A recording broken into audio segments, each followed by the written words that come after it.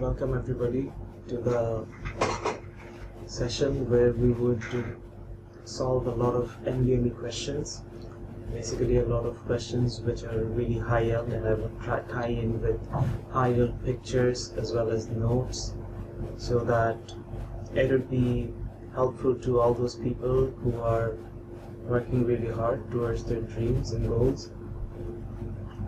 I would cover a lot of books, a lot of pictures, random pictures from Google, from different SlideShare options, from YouTube, my personal notes, many books like Pathoma, Davidson, First Aid, a lot of books.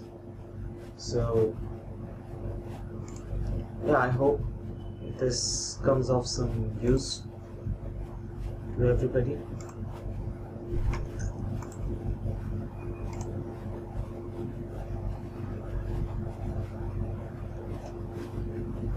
Okay, so let's start. None of the resources I have used over here, like this Nbme version, this offline version, whatever you see out here, like the First Aid, Davidson, none of the things are my own creation. It's like all there in these books. What I would do is like I would merge these stuffs and I would use my personal knowledge to help all those people who are still struggling with the right answers and a right guideline. Okay, let's get started. A 65-year-old woman has the recent appearance of a lesion at the site of a peripheral scar on the lung. The scar developed at the site of a pulmonary infarct 20 years ago. It was not present on her last X-ray 2 years ago. She has not smoked cigarettes for the past 20 years. A lobectomy is done. Which of the following is the most likely type of malignancy? So whenever you get this kind of questions, you would have to see like very specific buzzwords. One buzzword here is like a peripheral scar. Now, wherever we see a scar, a lot of differential diagnosis comes into our mind. Now we need to locate these scars. I mean, is it central or peripheral? If it's central, we know there are limited opportunities. Like it can be either like central, which means small cell carcinoma, squamous cell carcinoma, or it can be some kind of other kind of malignancies which are arising from, let's suppose, pleural structure, as well as like for central, the squamous cell would be from the bronchial structures, the airways. And in case of the peripheral scars, the most important one is adenocarcinoma of the lung. So taking this one into consideration, there is no smoking history, it's a woman, it's a peripheral scar on the lung, plus there has been a history of pulmonary infarct 20 years ago. This most likely fits out here, adenocarcinoma. It was pretty much of an easy question. If you knew it, you would move on to the next question. That's how easy it was.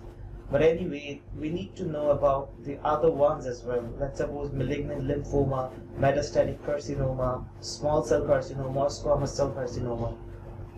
So let's dive into First Aid for a bit, and we can find out there, like in the respiratory section, if you see there are a lot of things in the respiratory section, very nitty-gritty details we don't pay heed into, but everything is important in this golden book. I would say First Aid, everything is important. Every word is important here. Anyway, let's look into it. You can see like the small cell carcinoma, it would be associated with paraneoplastic syndromes like Cushing syndrome with SIADH, antibodies against the presynaptic calcium channels, and there would be this another one. This is called paraneoplastic myelitis encephalitis or subacute cerebellar degeneration. Now you wouldn't see that much of questions related to the myelitis or encephalitis But subacute cerebellar degeneration, I have seen questions like from in the uworld or in random Nbmes, you would find this kind of questions. Another thing is like adenocarcinoma, which is like a non-small cell variant. See, like it's divided into two parts basically, lung cancers, small cell and non-small cell.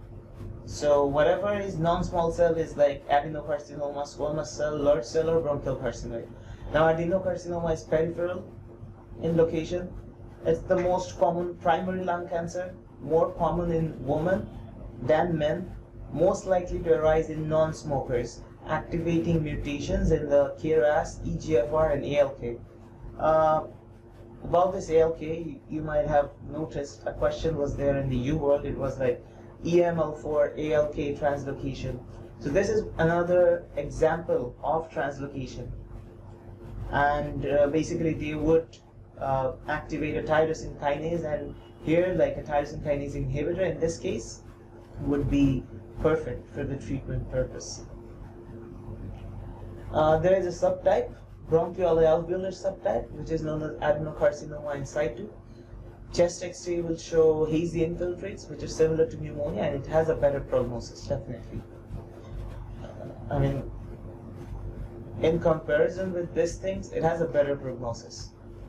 Squamous cell carcinoma, as long if you are already into Nbmes and have done first aid and everything, this is a pretty easy thing. It's central and it's like a hilar mass. It arises from the bronchus. It has cavitations. It is associated with cigarette smoking and hypercalcemia, which is like a paraneoplastic syndrome here. In any squamous cell carcinoma, you would find these things, keratin pearls or intercellular bridges. Now, keratin pearls would be seen basically in mild dysplasia. In case of a moderate dysplasia, you will see like this intercellular bridges. And there is this thing called samoma bodies. You will find the samoma bodies in case of severe dysplasia. Large cell carcinoma, its location is peripheral in nature, and it is highly anaplastic, undifferentiated tumor. With adenocarcinoma, you need to remember one thing. You can see it here basically. See if this is the slide they have given for adenocarcinoma, it stains mucin positive. See, like all this white matter you see inside, encircling the nuclei. This thing is basically mucin. So you would find this thing called mucin positivity. It's glandular in pattern. Now, let's suppose if we have like this thing called small cell carcinoma, you will see like small blue cells. This is pretty easy. There's this samoma bodies. You can see, sorry, no, not samoma bodies. It is keratin pearls, and here you can see like it's pleomorphic giant cell. So you will find giant cells in case of large cell carcinoma. Bronchial carcinoid tumor, it's either central or peripheral. It has excellent prognosis. It is associated with chromogranin A, neuroendocrine cells, or it is even associated with synaptophysin, bombacin, enolase, this kind of things. Symptoms would be due to the mass effect or carcinoid syndrome, which would be associated with flushing, diarrhea, and wheezing. Okay, so let's move on to the next question. An otherwise healthy 82-year-old man is brought to the physician by his wife because of a 6-month history of progressive numbness and tingling in his toes bilaterally. His wife says that he also has had mildly increased short-term memory difficulties during this period. He has not been examined by a physician for past 3 years. His vital signs are within normal limits. Physical examination shows normal muscle mass and tone. Muscle strength is 5/5 in the lower extremities. Patellar and Achilles deep tendon reflexes are normal. Sensation to pinprick is decreased in the lower extremities below the level of the knees. He walks with a wide-based gait.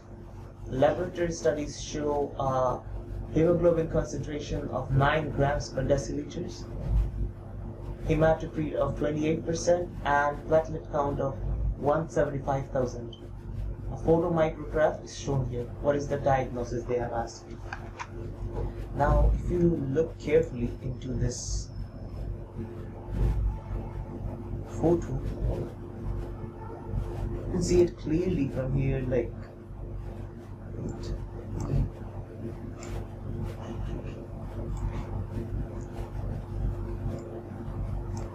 okay, like in this photo, what are we seeing here? See, this thing doesn't stain pink like the cytoplasm.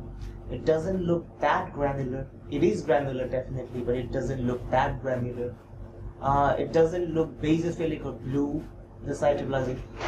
Like the lobes, how many lobes are there? There I can see like 7 lobes. We know like more than 6 lobes or even 6 lobes. It is like a feature which is found in the neutrophils when there is some kind of hypersegmented neutrophil. It can be associated with number of causes, but like vitamin B12 formation, if it's somehow affected, you can get this kind of thing. And the patient is anemic as well, so in that case we can presumably think like, okay, this is like a posterior cord defect, because other things, none of them like fits there. So I have some notes here, we can read through it. Posterior cord syndrome occurs due to infarction of the posterior half of the spinal cord from occlusion of the posterior spinal artery.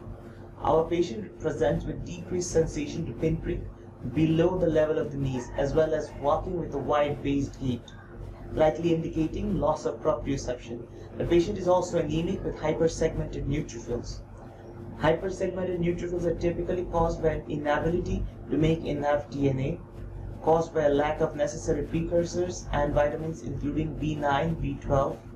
If the patient is folate deficient, we will see like elevated homocysteine, which we are not seeing here. If the patient is B12 deficient, we will see methylmalonic aciduria. I mean, the methylmalonic acid levels would be high, which is not even present here. Hyperhomocysteinemia would be there, and it can cause thrombosis. And basically what we are seeing, like they haven't given us the B12 levels, but we need to find out like why would it happen, like this kind of posterior cord syndrome, like because it's supplied by like a specific artery, like the posterior spinal artery. Now if we occlude it for any reason, whatever the reason may be, there can be embolus, there can be thrombosis, there can be anything. Hypothetically speaking, anything can happen.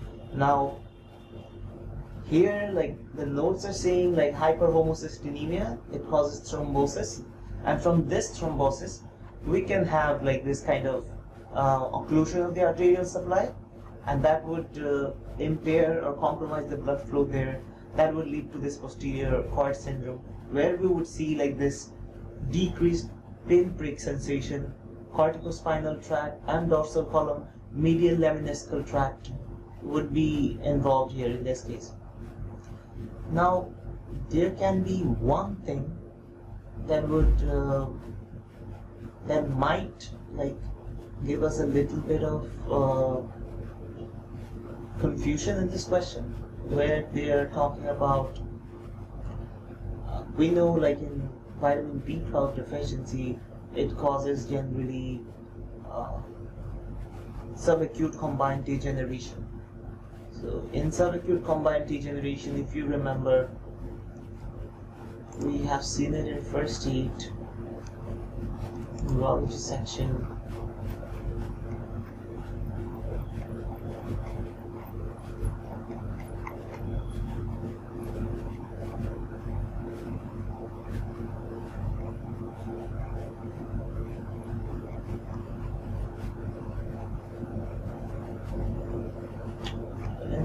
Involves a lot of parts.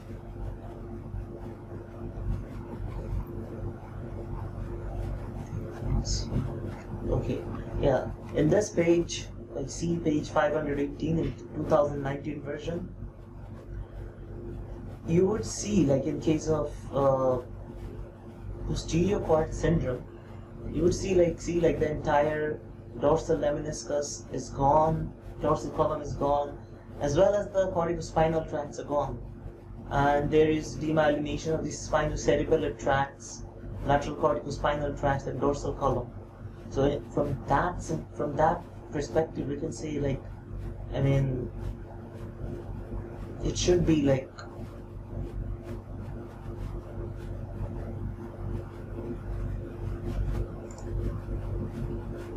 from that perspective, we should think like, okay, this can be posterior cord syndrome, but there is no spasticity on the contralateral side, as well as you can see like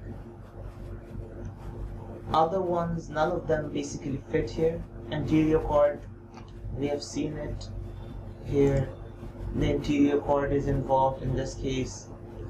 It's like a completely different kind of scenario we would see. You can say like tabes dorsalis, only the dorsal column is involved, which is caused by tertiary syphilis. Yeah, it does, but there would be like this pupillary abnormalities as well in that case as well.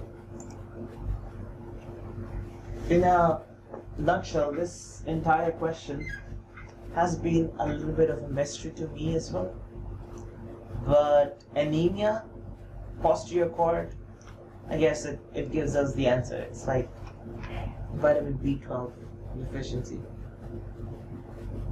And I guess one thing that can happen is, like, since you have like already a little bit of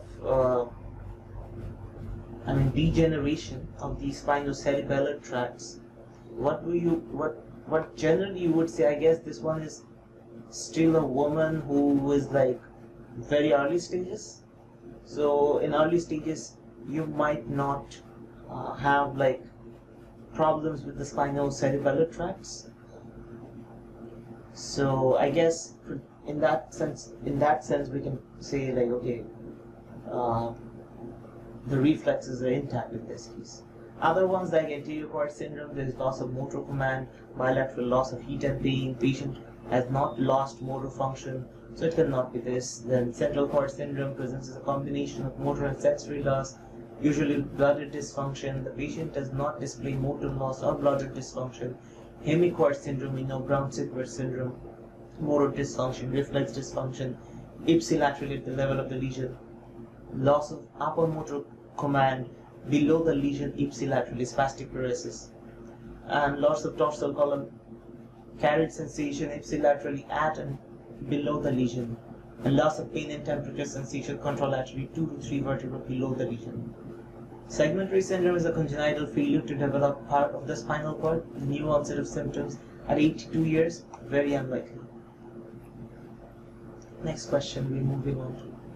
A 39-year-old man comes to the physician because of darkening of his skin and fatigue during the past 4 months.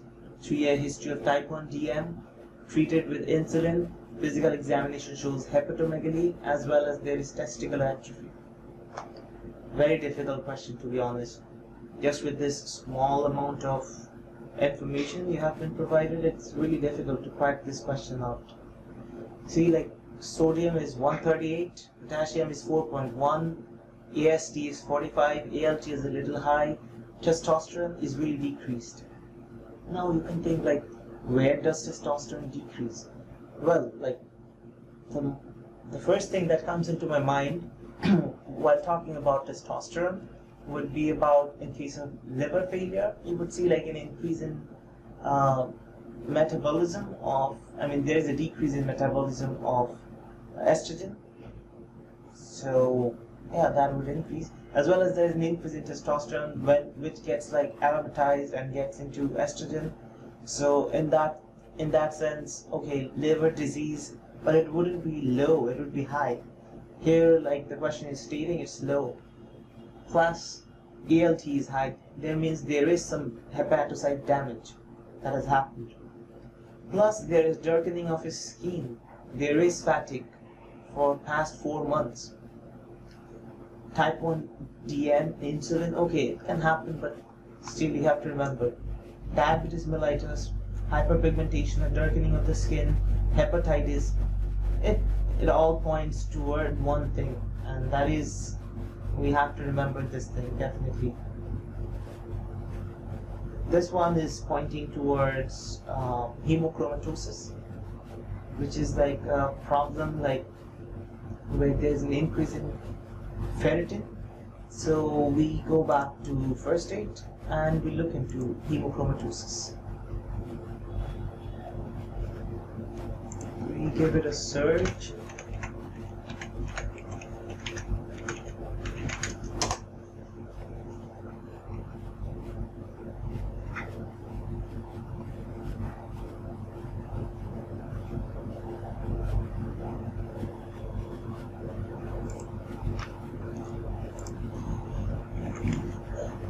Spelling, there was some mistake in the spelling, I guess. Yeah. Like hemochromatosis is like the cause of liver cancer. It's like the rapid notes. See, there will be multiple blood transfusions or hereditary HFE gene mutation. It can result in heart failure, which would like give us the finding of the fatigue, bronze diabetes, there will be increased risk of hepatocellular carcinoma.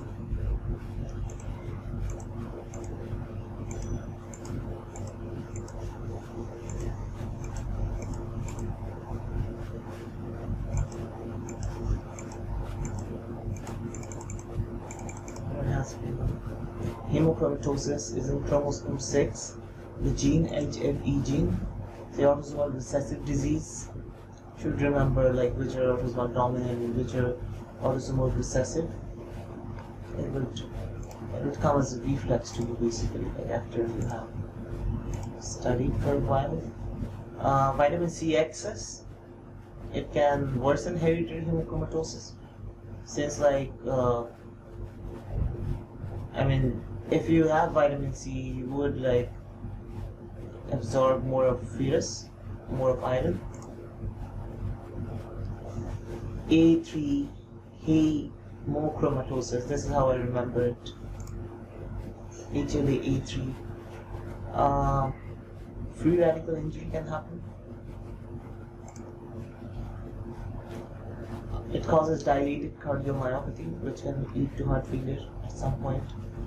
You need to remember one thing, like see, like hemochromatosis is also associated with restrictive or infiltrative cardiomyopathies. Like all of them, amyloidosis, sarcoidosis.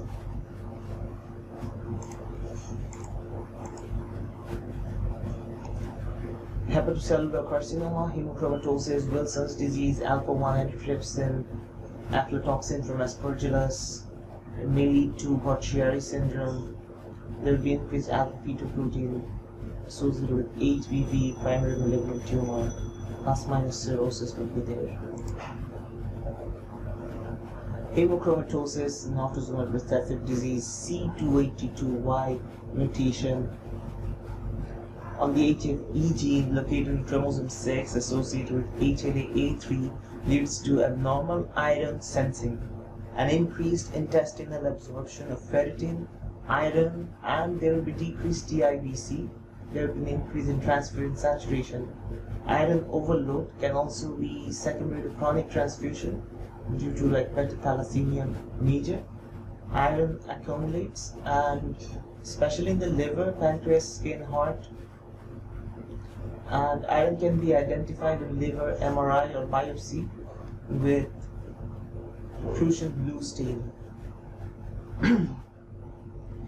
It presents after age 40 when total body iron is greater than 20 grams, and there is iron loss through menstruation, slows the progression in women. Classic triad of cirrhosis, diabetes mellitus, there is skin pigmentation, what we saw like the bronze diabetes, also causes restrictive cardiomyopathy or dilated. There will be hypogonadism, there will be arthropathy, which is like calcium pyrophosphate deposition. What is this thing, calcium pyrophosphate? This one is pseudogout, especially in the MCP, and repeated phlebotomy, deferoxamine or deferriprone. This thing would help with iron chelation. One thing you need to remember is like when the ferritin is increased, iron is increased, we understood it. What about this transferrin saturation? Transferrin saturation is basically serum iron divided by total iron binding capacity. And you can see it like whenever the TIBC is low, transferrin saturation would be high. That's like kind of a norm. And you can understand it, it pretty much makes sense like this way. Like you see like the ferritin is high, iron is high. Now TIBC means what? Total iron binding capacity. Now when your iron is already high, already your serum iron is high, do you need like the capacity or like the TIBC to be really high? You really need it, like the total iron binding capacity to be really high.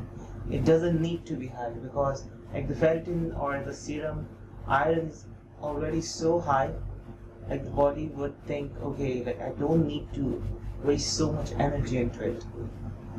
So in that sense, like the transferrin saturation, it will increase. Transferrin is more of like a receptor or a transporter, so it needs to increase in order to transport all the iron inside the body.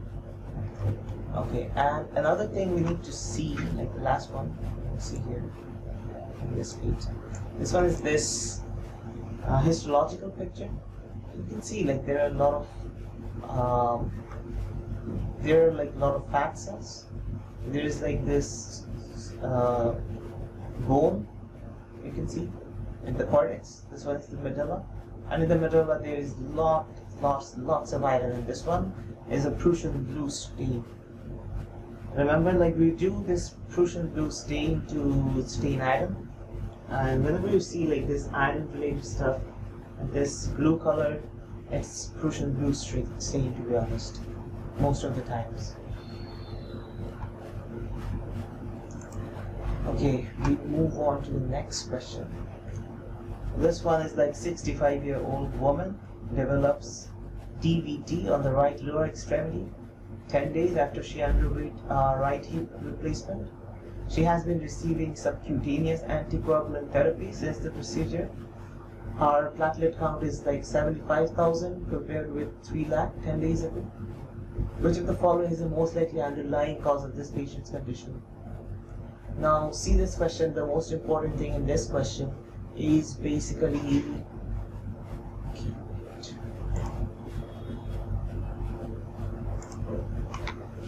it's basically this thing, like the subcutaneous anticoagulant therapies.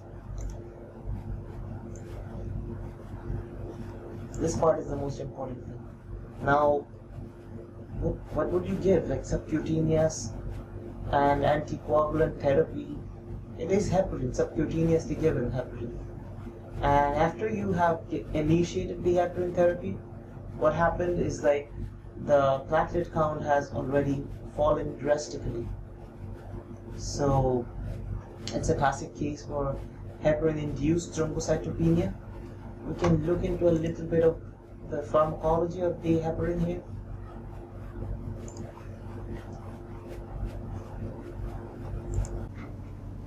Okay, so about this question, what we can see is like we need to go inside the first aid, and in the first aid you would see this thing in hematology and oncology section.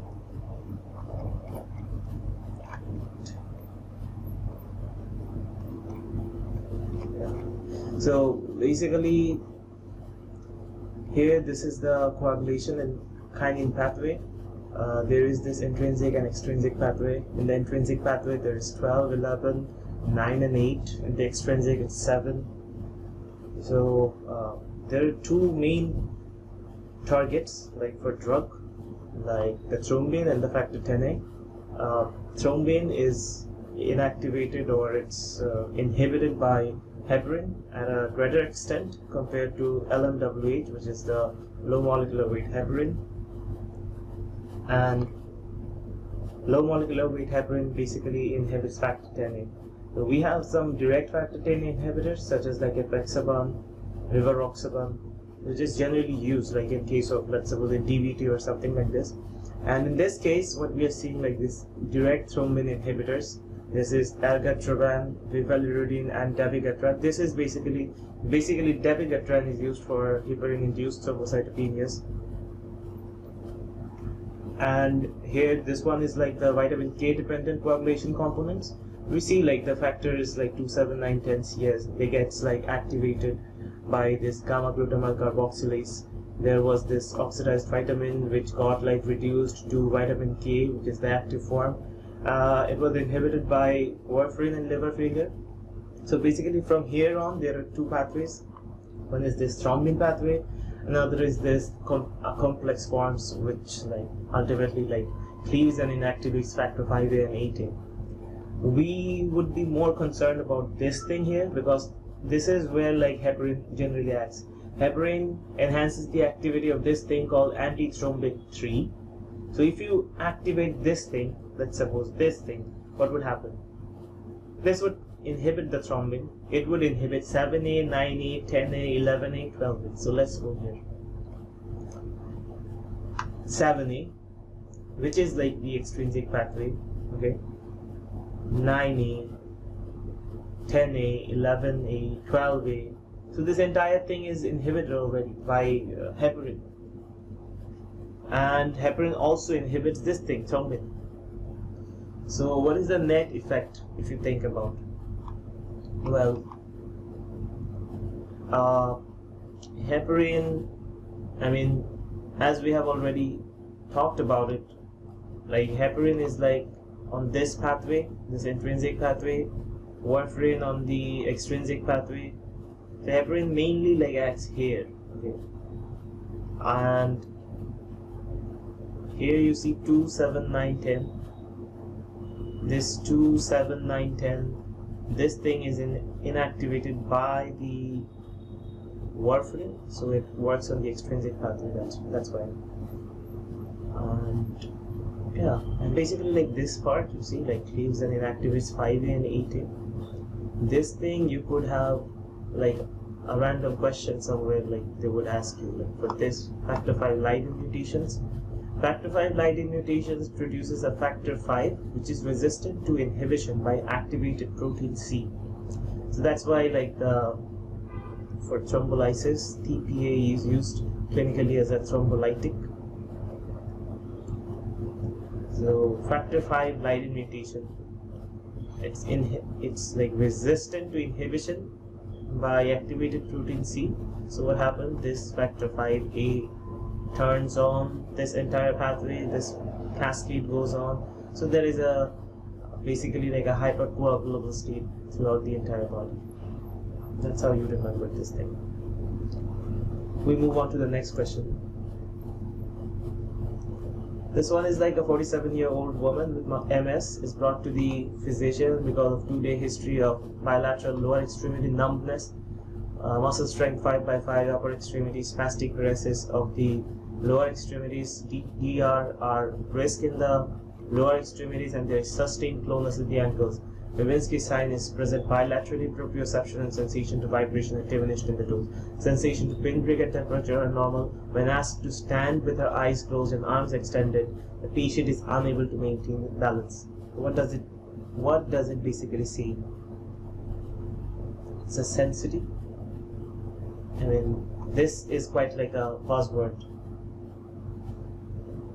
So there is impairment of sensory proprioception, which is like basically other way of seeing Romberg sign.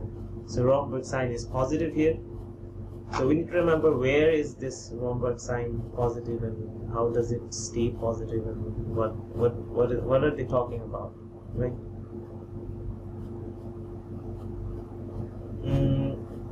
Basically here the answer would be this dorsal spinocerebellar tracts.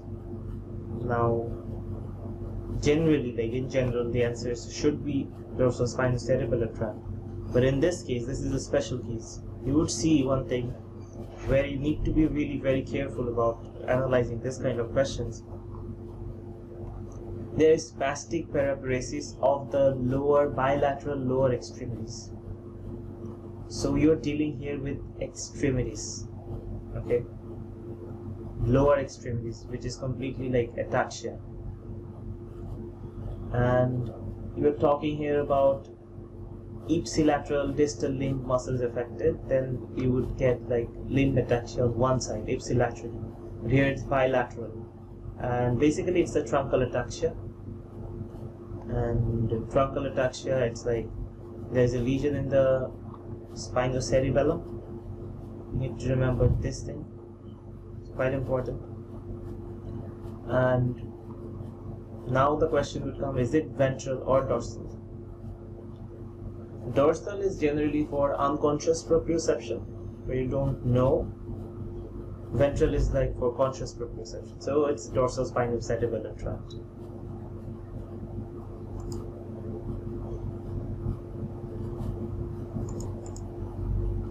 So basically here what the answer should be, it should be like the spinocerebellum, and for the answer to be spinocerebellum, we need to understand like where does this spinocerebellum ultimately goes.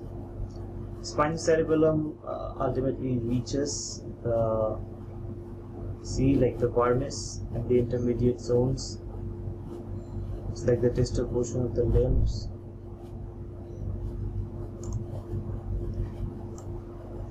Yeah, so for this question, in order to understand this question, you need to know about like most of the pathways. You need to know about the pathways of the cerebellum as well as many parts of the brain.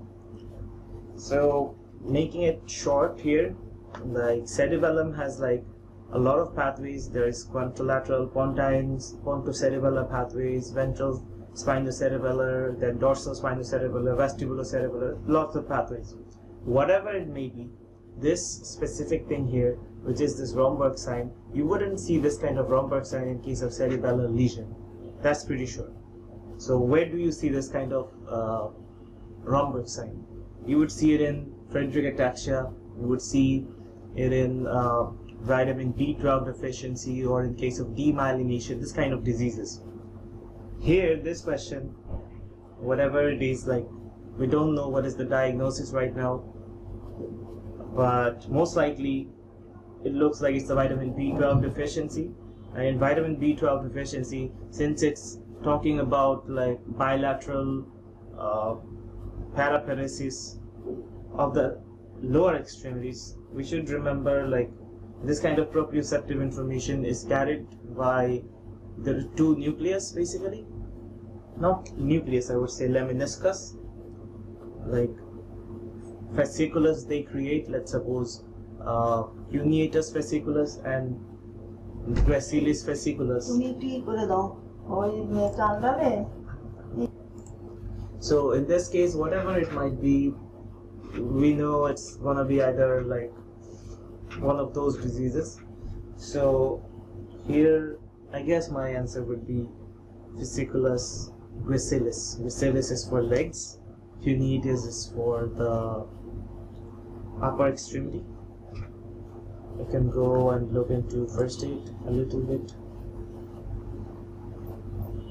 See, in the first aid they have talked about this entire thing. Talk about the extremities.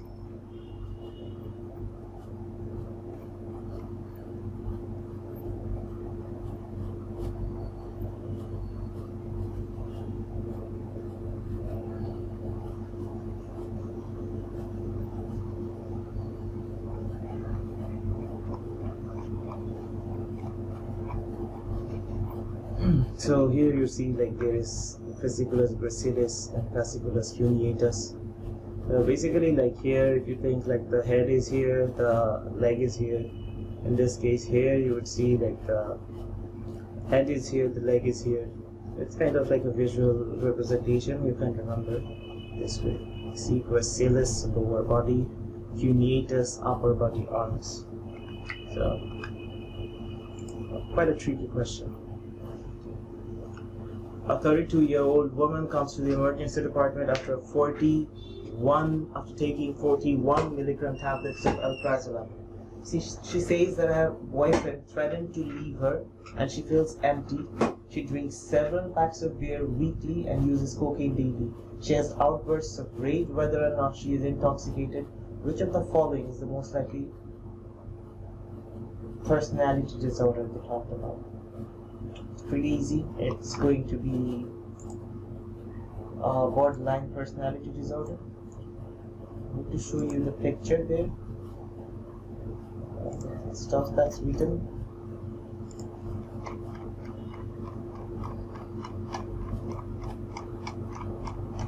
These questions are like the more you practice, the more it would come to sense, basically. So you see, like, there are clusters of personality disorders. There are like cluster A, cluster B, and cluster C. Amongst the cluster B, you would find there is antisocial, borderline, histrionic, and narcissistic. So in borderline, they have like unstable mood and interpersonal relationships. They have this fear of abandonment. They have impulsivity. They have self-mutilation, suicidality, sense of emotional emptiness.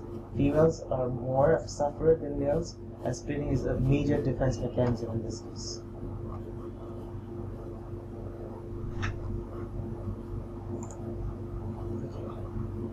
Moving on to the next question, a 62-year-old woman brought to the emergency department 30 minutes, remember it, after her husband found her on the bedroom floor, awake but unable to move her arms and legs.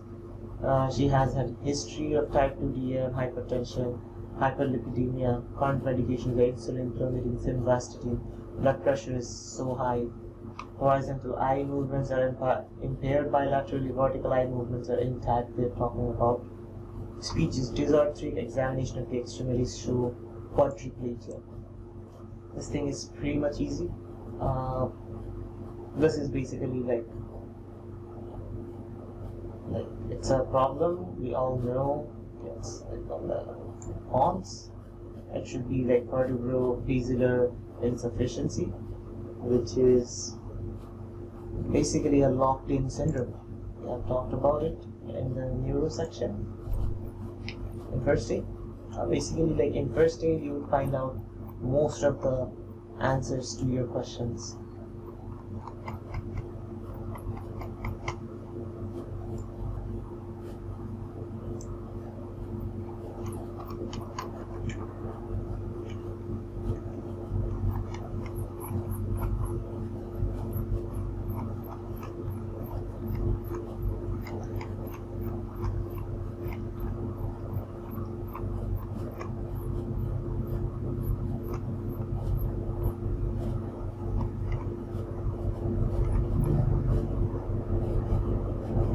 See this one, like the basal artery, pons, medulla, lower midbrain, anywhere there can be a lesion.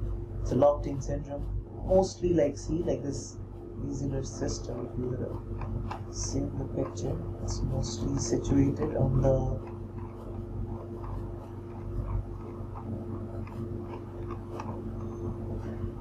see this one is like the vertebral arteries. They make up this basal artery, then it gets divided. So the first division here is pica, then the ica, then SCA. So basically, these are parts of like here, whatever they're dividing here, or even here. Like it's like entirely posterior circulations. And anywhere around here, if you have some lesion, whatever it is, it can entirely disrupt the entire circulation here, so it can cause this thing called locked-in syndrome. Very important to remember for the board's purpose. So remember it. Locked.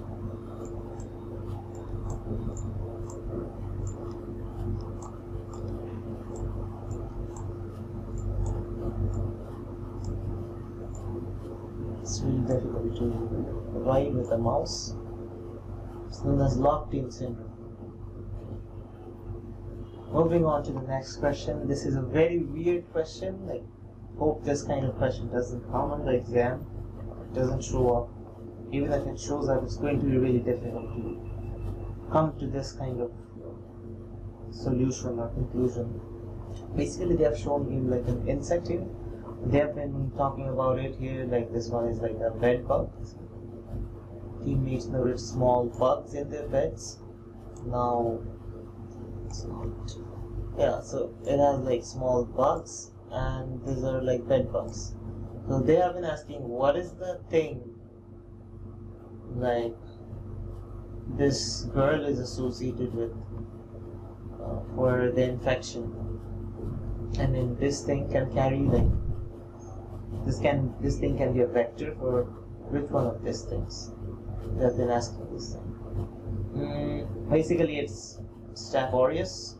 I've looked up into forums in many places, and basically it makes sense because they are the vector for like the Staph aureus, and they can cause like a lot of problems.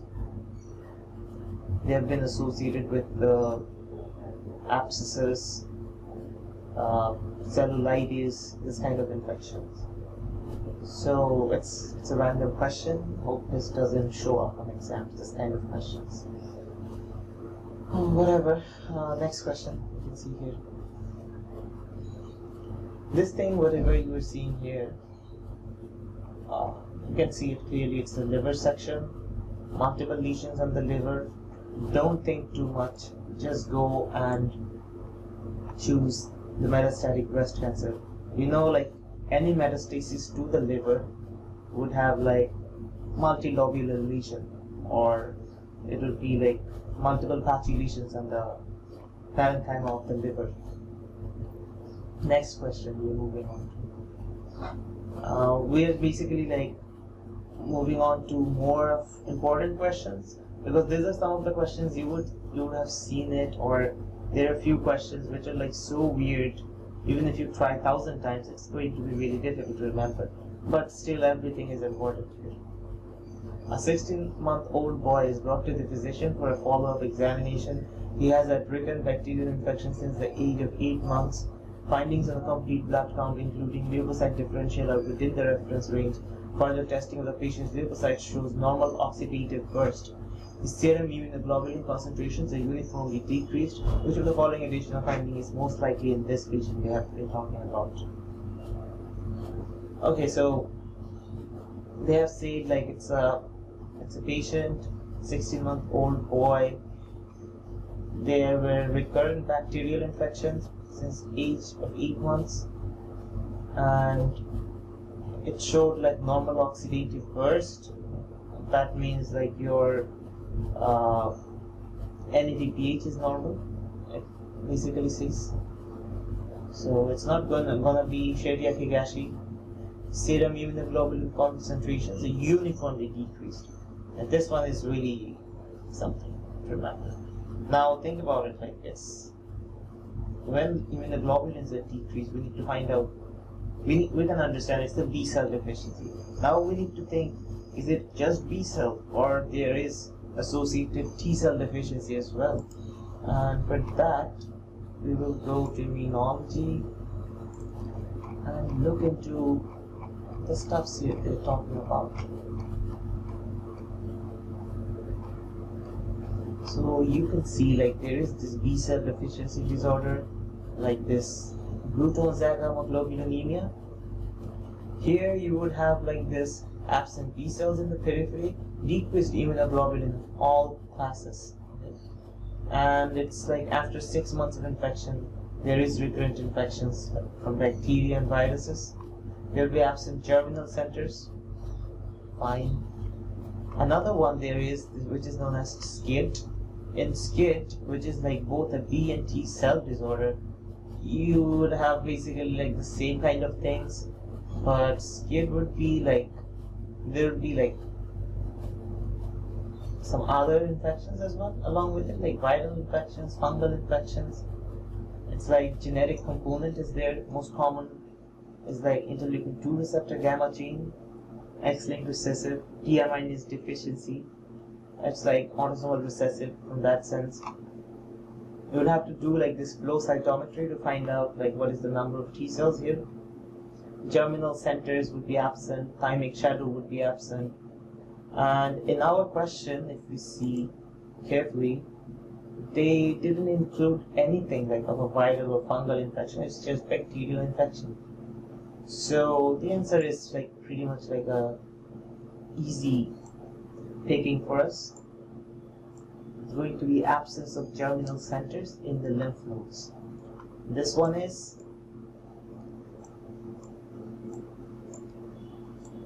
Bruton. That's it. Just remember this thing. It's Bruton's agammaglobulinemia. Okay, next question. A 56-year-old woman comes to the physician because of a 3-week history of increasing weakness of her arms and legs. She has smoked 1 pack of cigarettes daily for 30 years. Physical examination shows pronounced weakness of the hip girdle muscles, lesser weakness of the shoulder girdle muscles, both of which improve with repeated testing. A chest X-ray shows a hilar lung mass. Electromyography is compatible with a malfunction of the neuromuscular junction. Impairment of which of the following is the most likely cause? Okay. 1 pack of cigarette daily, this is the main thing they're talking about. Improves with repetitive testing. Hilar lung mass. Now, just think about it. There are 2 things which has this kind of unique buzzwords to them associated. Myasthenia gravis, you work more, you get more tired, you get fatigability. So there's like, with work, with exertion, there is fatigability. With Lambert-Eaton, it's a completely different thing. In Lambert-Eaton, like, you work and basically like you improve. It's like this. And with Lambert-Eaton, so this thing is Lambert-Eaton, we understood it. Now Lambert-Eaton is associated with what? It's associated with like the presynaptic calcium channels. We need to remember this thing. Presynaptic calcium channels, there's like some antibody against them. So what would happen? Like calcium won't enter inside the synapse, inside the presynaptic membrane, it won't fuse, and like the vesicles wouldn't be there, and basically like the entire acetylcholine won't be released. So the first choice they have given acetylcholinesterase doesn't make sense. It won't be the answer. Binding of acetylcholine on the postsynaptic membrane. Yeah, this one is like for myasthenia gravis. Direct depolarization of the muscle fibers by calcium. No, doesn't make sense. Postsynaptic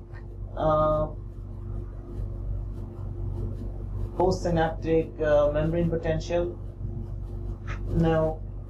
Presynaptic release of acetylcholine. Yeah, definitely, because you don't have calcium, acetylcholine is not being released. So this thing is impaired. They have talked about here like impairment. So yeah, it's presynaptic release of acetylcholine. It's known as Lambert-Eaton myasthenic syndrome. And we can look into it a little bit. We can look into some pictures.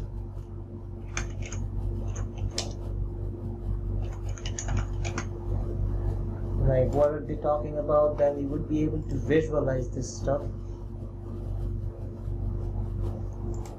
See, like they're talking here about, still loading. It's not a good picture. Whatever.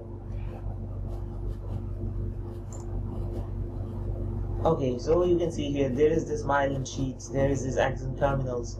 So what happens, there is a calcium channel here, and from here, like presynaptic calcium channel, calcium enters, there would be vesicles inside, and this calcium along with the acetyl-CoA, which has been like coming from the glycolysis pathway inside the cell, then it will be turned into acetyl-CoA. From there, that acetyl and here the choline, they would bind together, they would fuse in the vesicle, and with the help of calcium, they would fuse here and they would be released. That would work on this postsynaptic acetylcholine receptors. So here, if the problem is here as myasthenia gravis, if the problem is somewhere around here where there is a presynaptic calcium channel, that would be Lambert-Eaton myasthenic syndrome. Moving on to the next question, a 31-year-old primigravid woman at 28 weeks gestation comes to the physician because of 1 week history of a non-productive cough. Temperature is 38.6, pulse is 88, respirations at 24, blood pressure is 128 by 88. Laboratory studies, chest x-ray, there is interstitial pneumonia they're talking about. Like this mouse doesn't work properly basically. I mean, it's really difficult to navigate a mouse. Tetracycline is contraindicated in this patient because of its toxicity to which of the following organs in the fetus? So they have talked about tetracycline here, and which one amongst this tetracycline, I mean, what is going to be the toxicity of this tetracycline? They're asking this thing. And it's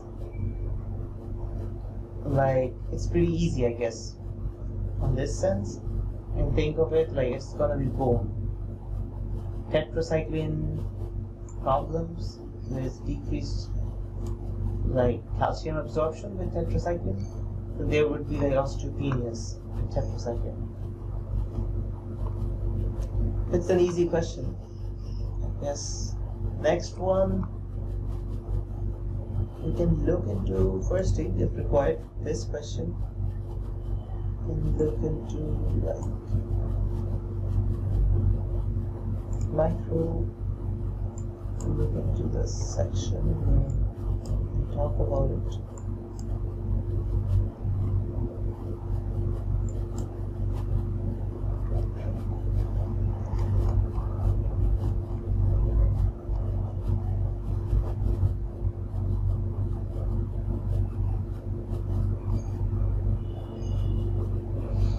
See, like adverse effects of tetracycline, there's discoloration of the teeth and inhibition of bone growth. Very important, inhibition of bone growth in children, photosensitivity, discoloration of the teeth, contraindicated in pregnancy. And it's contraindicated for this reason basically, like do not take tetracyclines with milk, which is calcium, or antacids, which is like calcium or magnesium, or iron containing preparations, because divalent cation inhibits drugs absorption in the gut.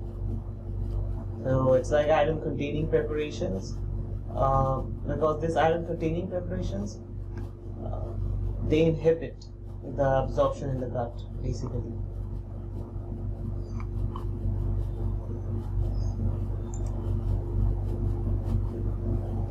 Which of the following sets of serum findings is most likely in a 50-year-old man with recently diagnosed CKD? I mean, chronic renal failure, whatever, same thing. So what do we find in CKD? It's pretty easy. Like with CKD, you would see like increased phosphate, decreased calcium, there will be increased parathyroid. So you find it out. So it should be this one, C. Why? The question might come, why? Well, to answer that, we would go back to first aid. We would look into renal.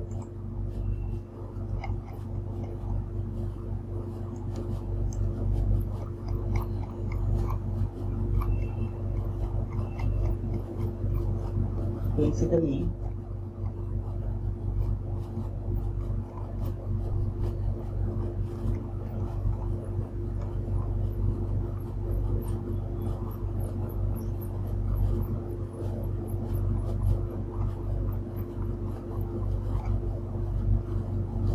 okay, so these are the consequences of renal failure they're talking about. See this thing called renal osteodystrophy. What is this thing? There is hypocalcemia, hyperphosphatemia, failure of vitamin D hydroxylation, which is associated with chronic kidney disease. Now, whenever you have a CKD, basically, you wouldn't be able to hydroxylate the vitamin Ds. And remember it or not, like this vitamin D hydroxylation, it was discussed in the endocrine section of first aid.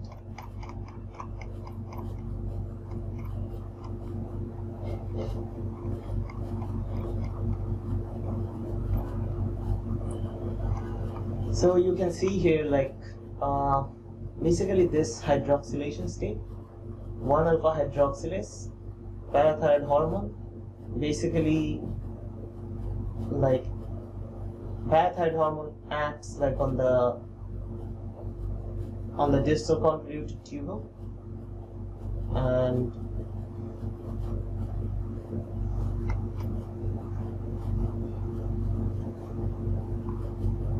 so if you have decreased calcium and increased phosphate, or if you have decreased vitamin D3, you can see like there are 4 parathyroid glands they talked about, parathyroid hormone being released, then it goes inside and it works with 25-hydroxy cholecalciferol to make 1,25-dihydroxycholecalciferol in presence of 1-alpha hydroxylase.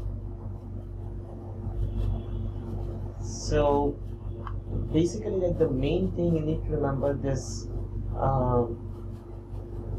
one of their steps, it takes place in the liver, one step.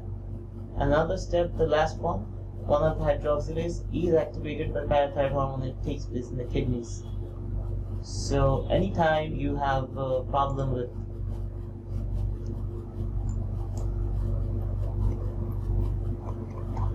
anytime you have some problem with the kidney, there would be like chronic kidney disease, and that would lead to hypocalcemia.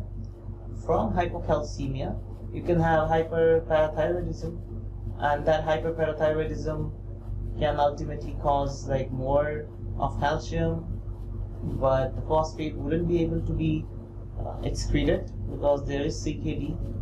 And at some point, if secondary hyperparathyroidism isn't managed properly, it becomes like an autonomous region where when the parathyroid becomes so autonomous, they secrete parathyroid hormone on their own, and that might lead to tertiary hyperparathyroidism.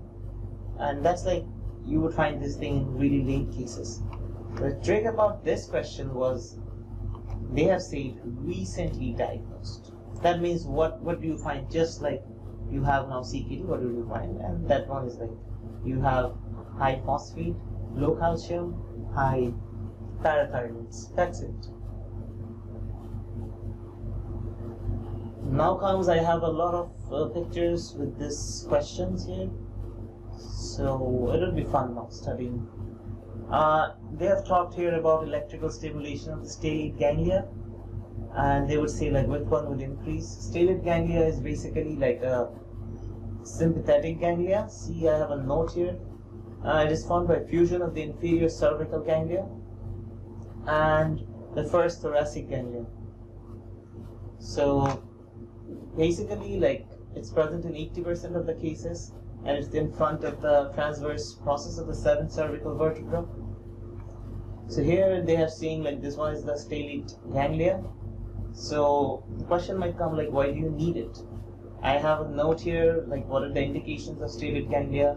It's basically for regional pain syndromes, type 1 and 2 refractory angina, with phantom limb pain, with vascular insufficiency, like with Raynaud syndrome, scleroderma, frostbite, obliterative vascular disease, vasospasm, vascular reconstruction, and limb reimplantation. And there can be even edema where we would need surgery.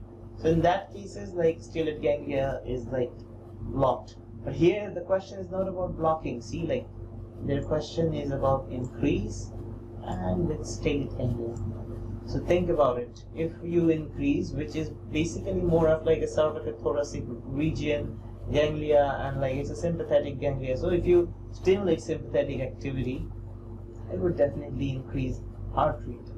None of the other answer choices fit the scenario what they asked for. So like if you increase sympathetic activity, there will be bronchodilation, glandular secretion would cease in case of esophagus. Peristalsis would be really less in esophagus, as well as like sympathetic activity. You know, like there's a special like sympathetic activity for like the ecrine and apocrine sweat glands, and basically they increase the sweating. So sympathetic activity controls sweating, and the sweating is generally controlled, like most of them we know, like is controlled by acetylcholine. Is controlled by norepinephrine. Only sweating is controlled by acetylcholine. You can look into this. We have talked about it in pharmacology, autonomic pharmacology.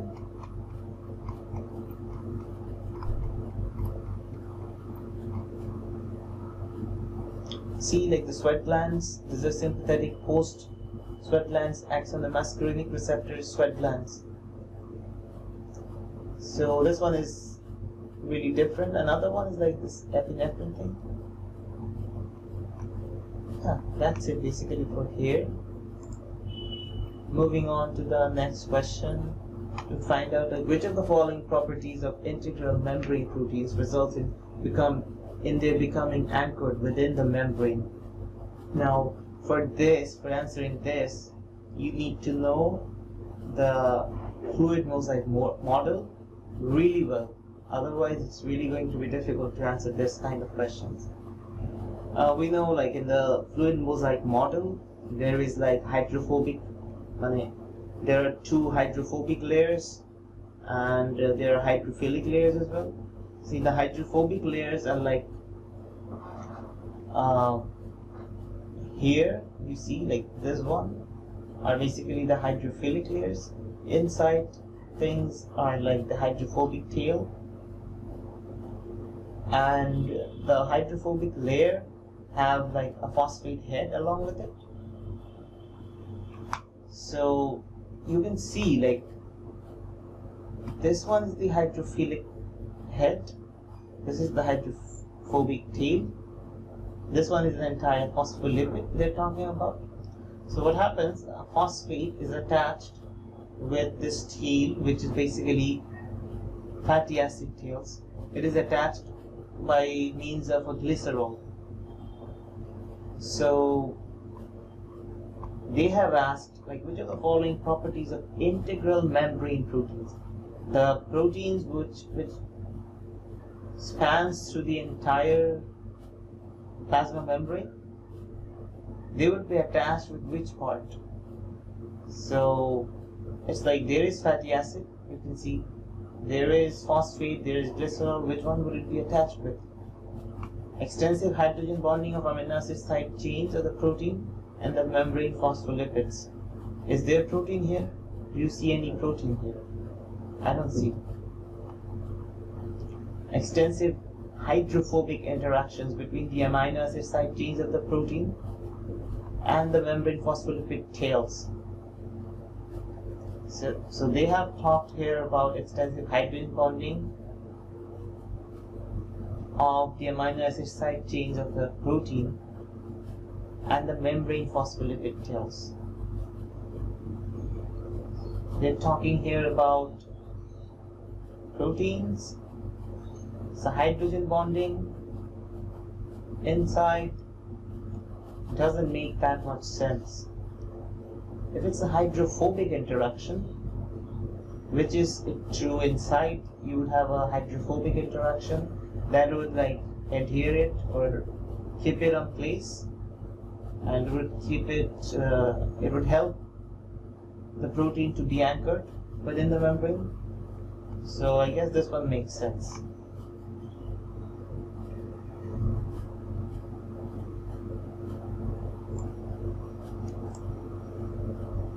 C should be the answer. You can look into this picture again and again if required. This is quite an important concept. You need to remember these things, otherwise it's going to be difficult to answer this kind of questions. This one is an interesting thing.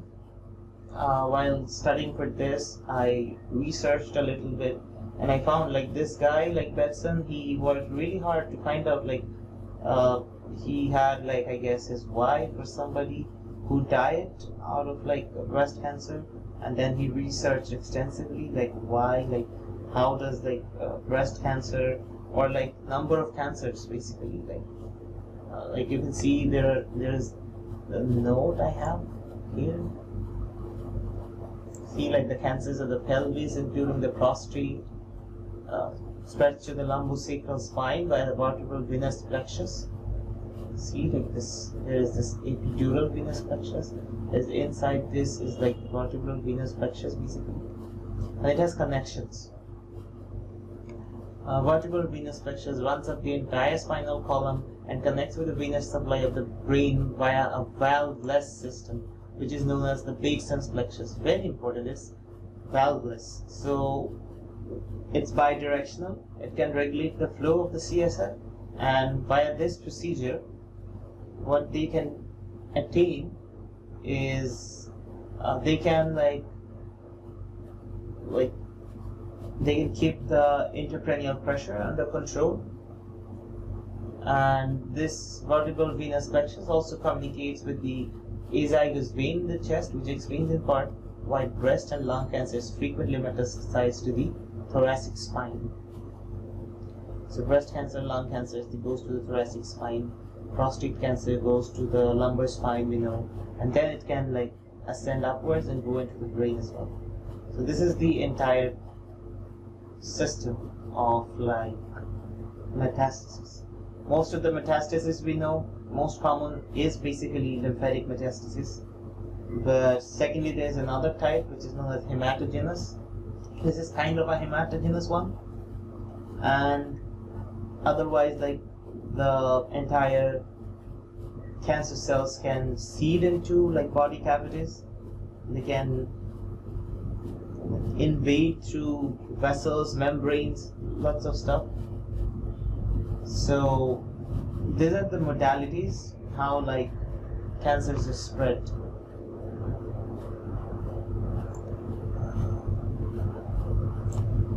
So you can see like here from pelvis it can ascend upwards, from the ribs, from the breast, even it can go even into the brain from here. So it's important to remember this thing. I've seen a lot of questions they ask about this certain thing, and this is also important for clinical purposes as well. Like you need to know like how like these cancers are very common, and you need to know how they metastasize. Next question, quite a complicated stuff. They're talking here about NMDA. There was a girl, 2-year-old, brought to the physician. She had crossed eye. Physical examination showed like moderate strabismus. Now, the question asked like if the girl was not treated, she will most likely have deficits in perception due to lack of appropriate competitive interactions in the visual cortex. A calcium entry through which of the following receptors mediates the outcome of this competitive process? Basically, if I never reviewed this question before, or I don't know, like I couldn't have answered this thing pretty surely because it's really difficult. I mean, your brain doesn't have space to think about NMDA receptors after having like a lot of things, like nitty-gritty details of like a lot of small topics inside the first aid and many other books, different resources. But it's still important. NMDA receptors are like some important type of receptors you need to have idea about. You can see here like I have given a lot of pathways basically. The pathways are for like locus coeruleus, we know it's like for the norepinephrine. Raphe is for the serotonin. There are like two color-coded things, you see. The dopamine just goes into this frontal cortex. Serotonin goes all the way. And GABA, it has also a lot of connections. So this is just to show you the connections they have. So they say like calcium entry through which of the following receptors So this one is the conformation of the NMDA receptors. You can see there is like this. It is somewhat a very special type of receptor, which basically needs a little bit of depolarization to work on the first place. Otherwise, it doesn't work that well. You can see here there is like a channel like potassium, which basically like cannot go out because magnesium blocks this. So resting magnesium would block this. So the answer was like there was a competitive process, and calcium entry through which of the following receptor mediates the outcome of this competitive process. The answer was basically NMDA, because they're talking about resting state here, and whenever it's a resting state and a competitive process, it's going to be NMDA basically. See, like glutamate is also like some agonist, co-agonist are glycine and D-serine. Memantine is like some calcium channel blocker, not calcium, sorry, like this magnesium channel would be blocked. Potassium won't be able to leave. Sodium, calcium won't be able to enter inside. And basically that's it. There is like important one again, like where like this, there is this NMDA receptor antagonists like ketamine and phencyclidine PCP. These things like activate, these things act on this place they talked about. And there is a partial agonist known as rapastinel. It can also work there. So this one is like about the NMDA receptors and its pharmacology. I have got a book. This book is known as Neuroscience. I will show you some pictures from here. There's a chapter here. If you people get time to look into this chapter for the major neurotransmitters, you would get a lot of knowledge about how neurotransmitters work.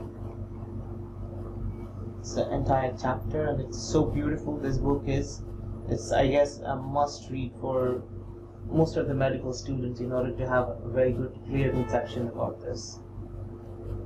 Neurotransmitters. See, like there are small molecule neurotransmitters, there are biogenic amines, amino acids, purines.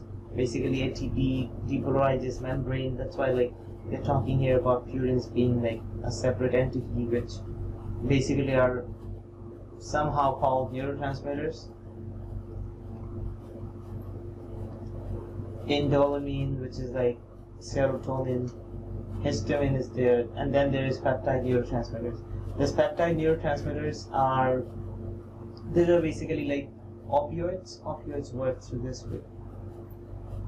And then they would explain you like with super details, with super crisp pictures. You can like understand if you give a little bit of time into reading through this thing. It's awesome. Like it's really nice the way they have explained it in a really simple manner. They have really good visuals. So yeah, if you get time, this book is known as Neuroscience. It was written by, it's the 3rd edition. I got it like from some journal in NCBI. Neuroscience, written by Dale Purves, George G. Augustine, and a couple of other brilliant minds, I would say. If you need like more knowledge about neurotransmitters, you can refer to this book. This is a beautiful book. Anyway, next question we're moving on to. A 45-year-old woman is brought to the emergency department because of a one-day history of fever and constant right-sided abdominal pain. She has had previous episodes of similar pain after high-fat meals, but they have always resolved in the past. temperature is 38.3, pulse is 102, blood pressure is 100/60. Which of the following finding is most likely in the abdominal examination? It's a pretty easy question. They're talking here about cholecystitis. Now, it is acute cholecystitis, that's pretty sure. Now, acute cholecystitis can be a number of reasons. One can be like due to like gallstone. It can be acalculous as well. So, what they have given you a hint here about is like they have given you high-fat meals. So when you are given high-fat meals, it activates the cholecystokinin receptors, and like cholecystokinin acts there, it increases the motility, more bile is released, and basically that would create this biliary colic. This one is confused with acalculous because like it's same thing you would find, but acalculous cholecystitis is generally found in critically ill patients. Okay, this one is just one-day history of fever and constant right-sided abdominal pain. Seems very unlikely. And you can see this thing, you know, this one is Murphy's sign. There's this thing, this way, the way you do it with all the ball of your right and left hand, that one is like Moynihan's method. And basically like what I did, or like I guess most of my colleagues did during internship, it was using like this method they're talking about, the Moynihan's modification, where you place the left thumb and then you tell the patient like to breathe heavily, I mean to take a deep inspiration, and at the zenith of inspiration there will be breath catching. They say this buzzword is known as breath catching, and that thing is known as Murphy's sign, and if it's positive it is acute cholecystitis they talk about. Next question, we move on to a 68-year-old man who has been treated for past 4 weeks with new NSAID drug for RA, has severe gastric burning and discomfort. A second drug decreases these adverse effects, but the patient develops severe diarrhea. The second drug most likely acts, and which of the following sites they talked about? Here, like the drug, they say it, like NSAID is given. They have already said for rheumatoid arthritis, and in order to decrease the adverse effect, we should give something like misoprostol, which acts on this prostaglandin E receptors. Now you can see like what happens with NSAIDs, like why would I give misoprostol? Like with NSAIDs, you can remember like from the first aid, there was this thing called alprostadil. We look into, I don't know, but it can't at all. Okay, yeah. So basically, like you see, like this NSAIDs, they inhibit COX-1, COX-2, like this prostacyclin, prostaglandins, and thromboxane. This entire pathway is disrupted somehow. So what would happen? Like you would have decreased levels of prostacyclin, prostaglandins, and thromboxane. So this prostaglandin, as we know, this prostaglandin has like some kind of housekeeping function they say about, and this housekeeping function is like protection of the gastric mucosa. So what would be the fix here? The fix would be give back prostaglandins, and that's why we give like this prostaglandin analogs here. Prostaglandin E1, prostaglandin analog, misoprostol is a prostaglandin analog. Now misoprostol is also used as like an abortifacient with mifepristone, which is like a progesterone antagonist. So yeah, and they have said like the patient develops severe diarrhea. This one is a little bit tricky because nobody can remember this thing. Like with misoprostol, you can basically get diarrhea as an adverse effect, and basically that is really difficult to remember because there are a lot of things to remember.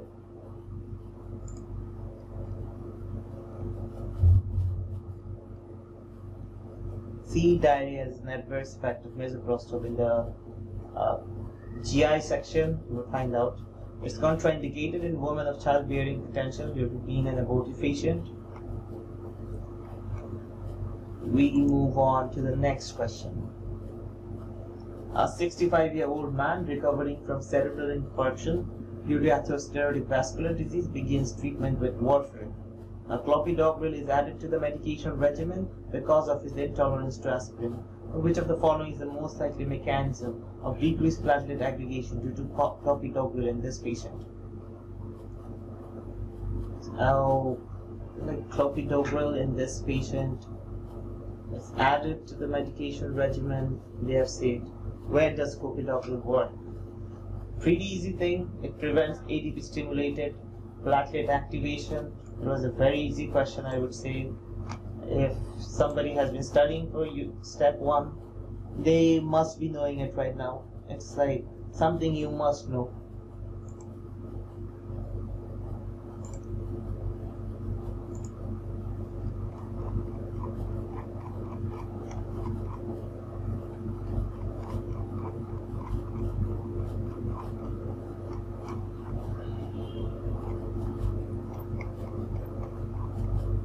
See, this ADP receptor inhibitors are clopidogrel, prasugrel, ticagrelor, which is like a reversible. Clopidogrel like inhibits it irreversibly completely. Ticagrelor also works there, and you can see the visuals they have provided here.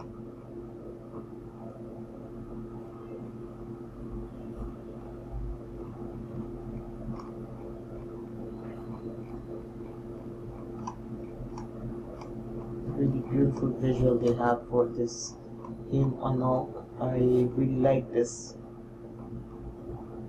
chapter because the visuals are really nice and they help you remember.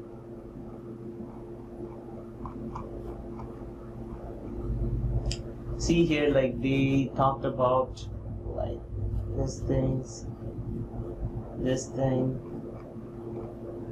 and you see like in thrombogenesis part, they have talked about it basically here, like clopidogrel, prasugrel, ticagrelor, they inhibits this ADP P2Y12 receptors. Okay, we move on to the next question. 65-year-old woman with diabetic ketoacidosis has had a fever and proptosis of the left eye over the past 3 days. She is unable to move the left eye. A black eschar is present on the nasal mucosa. Which of the following is the most likely diagnosis? Like, it's not that difficult to remember. Diabetic ketoacidosis they talked about. There is black eschar present. How do you come to like a good diagnosis here? Now, you might tell me like, okay, like there is aspergillosis as well as mucormycosis. Why would I choose like mucormycosis? Basically, mucormycosis is like associated with DKA and it's more common, and like it forms the eschars and everything. There I have notes, you can see mucor rhizopus, zygomycophycota, then like irregular broad non-septate hyphae branching at the wide angles. So basically they are talking here about this picture which I have from the first aid. Like this one you're seeing here, like this one is like aseptate. Aseptate means like it doesn't have a lot of branching compared to this one which has a lot of branching. And in this case you can see like it's a little bit of the hyphae are a little bit broad compared to like this one which is like thinner hyphae. You see this picture, this one is like a zoomed in version, this one is a less zoomed in version, but this one is a better like comparison where you see this hyphae are broad, they are aseptate, they are branching like at 90-degree angles. and it's described as like this: ribbon-like hyphae, ribbon-like aseptate hyphae. Aspergillus is septate hyphae that branch at 45-degree angle. It's like, see, like there is Aspergillus, which is like A, and how much would be the angle? You have to remember it's going to be like this. This is how you remember Aspergillus. Now you need to know like what Aspergillus is associated with. Aspergillus is associated with, basically it can cause like this ABPA, allergic bronchopulmonary aspergillosis. It can cause this cavitating lesions. So let's dive into it a little bit.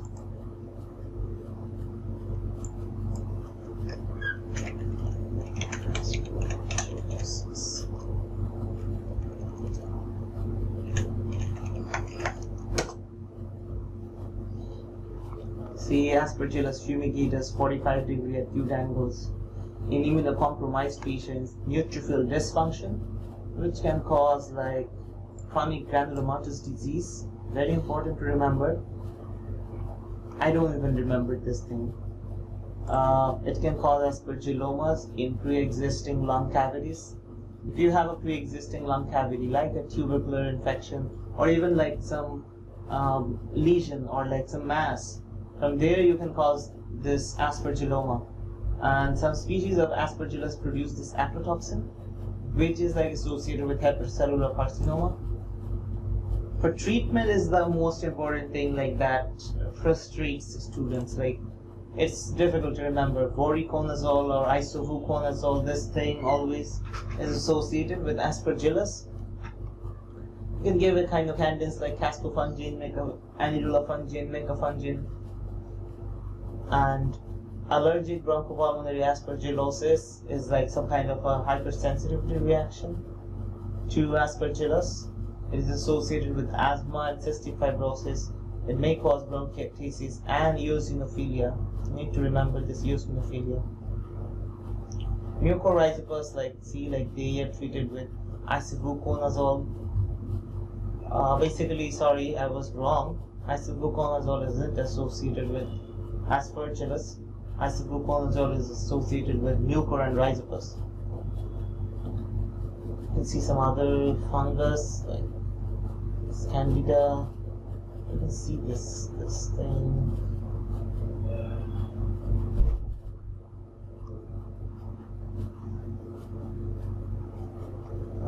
Next question, we move on. A 42-year-old man comes to the physician because of a 1-month history of intermittent high-grade fever, dizziness, diarrhea, fatigue. Also has had a 5 kg weight loss during this period. During a trip to India 3 months ago, he was bitten by an insect, and he says that a sore developed at the side of the bite. Temperature is 38. Physical examination shows splenomegaly and muscle wasting. Laboratory studies show pancytopenia. Which of the following is the most likely vector? It's pretty easy. Like whoever knows, like wherever you find this pancytopenia thing, and is asking about some protozoal infection, trip to India,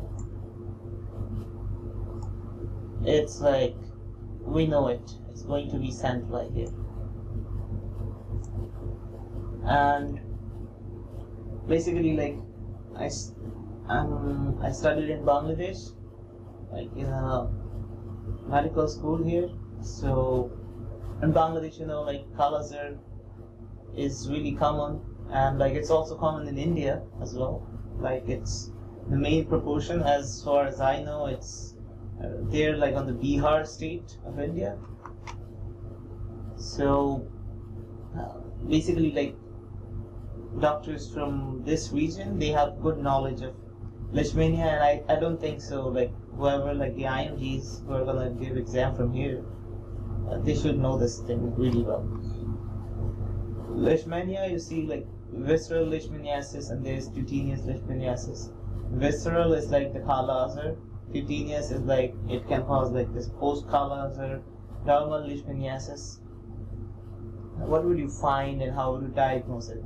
you would have to do like this on the splenic aspirate you can take, or from the lymph node you can take, whatever it is. What happens is like this thing, you can see the life cycle here.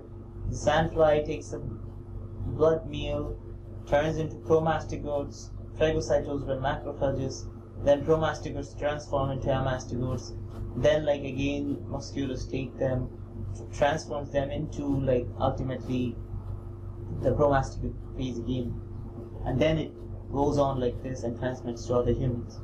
So in human, whether it is in blood or like lymph node, bone marrows, splenic aspirate, wherever you see, like you can find this thing inside the macrophages. And how do you know like this is like macrophage, not like other thing? Because you see like this frosty like cytoplasm. This frosty cytoplasm is like characteristic for macrophages. And I have shown here some other pictures, some other vectors who are like creating nuisance to human civilization for years, I would say. This sandfly, we know sandfly is Leishmania donovani. This one is like sandfly. This is like Phlebotomus, I guess. Phlebotomus vergetipus. Its scientific name. It carries this thing like Leishmania. And then there is this black fly, which transmits river blindness, Onchocerca volvulus. And then there is mosquitoes. We know that's really like so annoying. And there has been a recent outbreak in Bangladesh, like not only in Bangladesh, in a lot of places around the world, but it has heavily inflicted like this part of South Asia, and even in Southeast Asia, Philippines, then Malaysia, some other countries over there, Thailand, I guess. Next question. A 62-year-old woman is brought to the physician because her left foot has become cool and discolored, and she has begun to have difficulty walking. Symptoms began 4 hours ago with several acute episodes of palpitation, followed by tingling and numbness of the left foot several hours later. She was not too concerned until the current symptoms occurred. Which of the following is the most likely explanation for this finding? Okay, so basically they have talked here about like sudden onset. You have like your left foot going numb, discolored. What might be the reason? Like it's pretty easy, I would say. It's like some embolus or thrombosis. Anything could have been the answer. Since embolus is given, other things doesn't fit into it. So yeah, it is a pretty easy question. This is DVT, and it might be due to like some arrhythmia, where you can have like some stroke, as well as you can have some DVT going into the systemic circulation, like from the femoral artery to the popliteal artery. It can include anything from there, and you can have like, you can even like, it can be so dangerous, you can even have a loss of your limb. So you need to take measures very like fast, I guess. If they would have asked like what would have been the next best step, or what thing would you have done, like best step, I would say like you could have done like ultrasound, like you can not ultrasound, sorry, you could have done like Doppler study to see like the circulation out there, and then you could have given like low molecular heparin, provided you don't have any contraindication to it. Next question is, a 4-year-old boy is brought to the physician by his parents because of marked yellowing of the skin. He and his family do not eat milk, eggs, or other food derived from the animal products. There have not been any changes in stool or urine color, has not traveled, and no member of family history. There is no family history. Temperature is normal, pulse is normal, respirations are normal, blood pressure is a little bit low, but I guess it's still fine for a 4-year-old boy. 100/60. Examination shows like yellow tinted skin, sclera, non-icteric. Very important to remember this thing.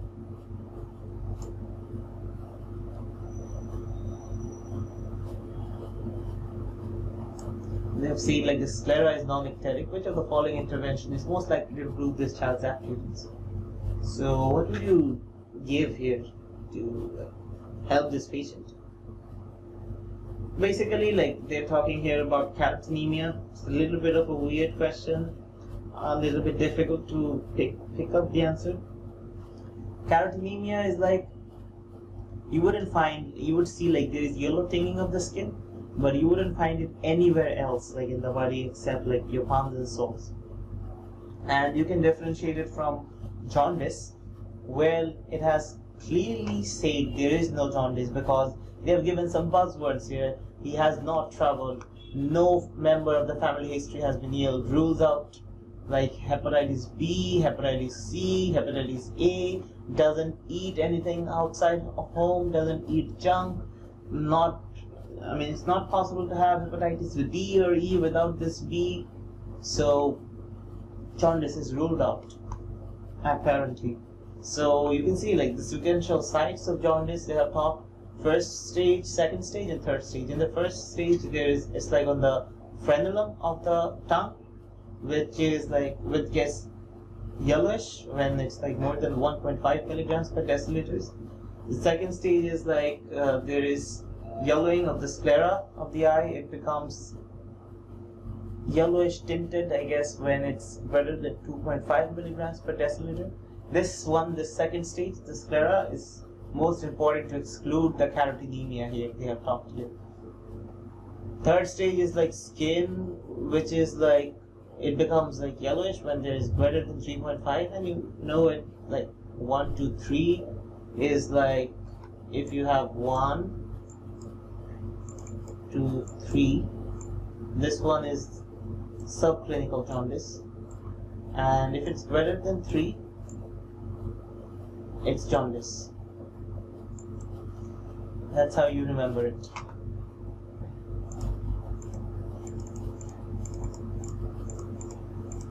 So the best answer here would be dietary changes.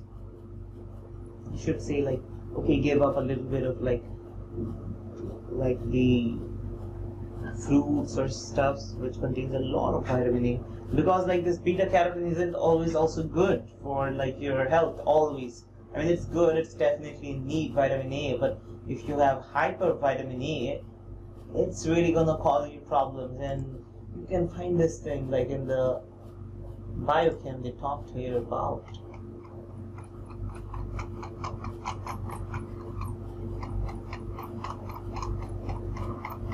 Before like starting nutrition, there was this vitamin part. They have discussed about this thing extensively. If you missed it, I'm gonna read it for you.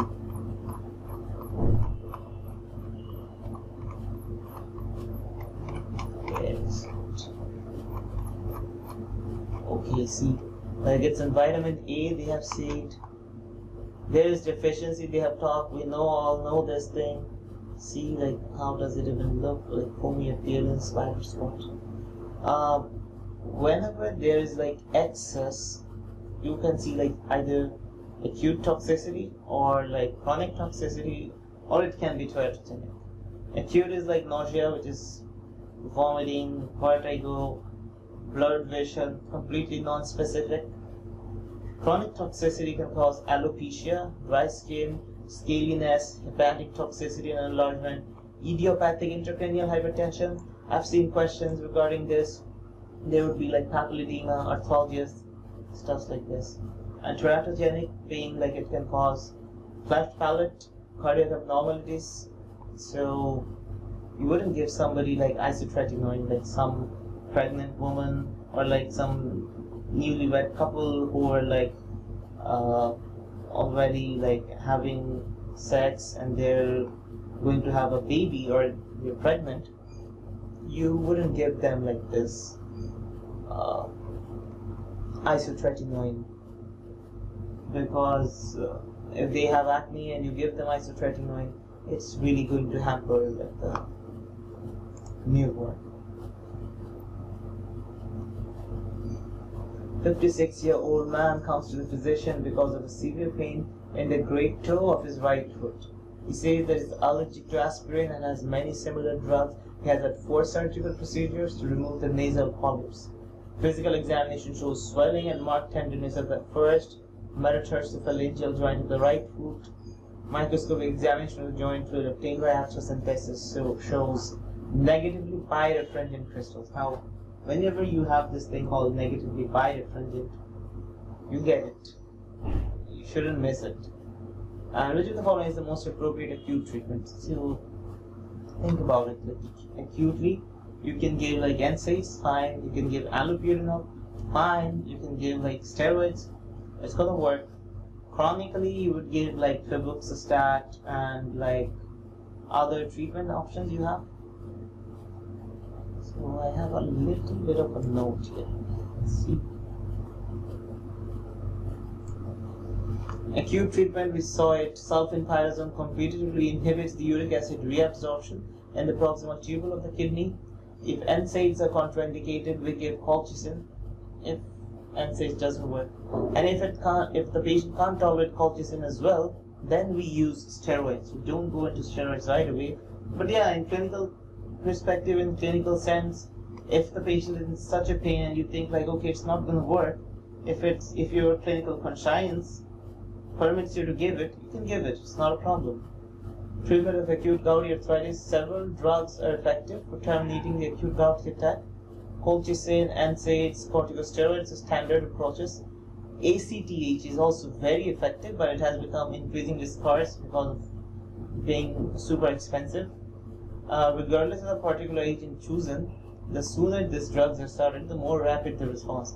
If a patient cannot take NSAIDs or colchicine, the choice is among oral intraarticular or parenteral glucocorticoids.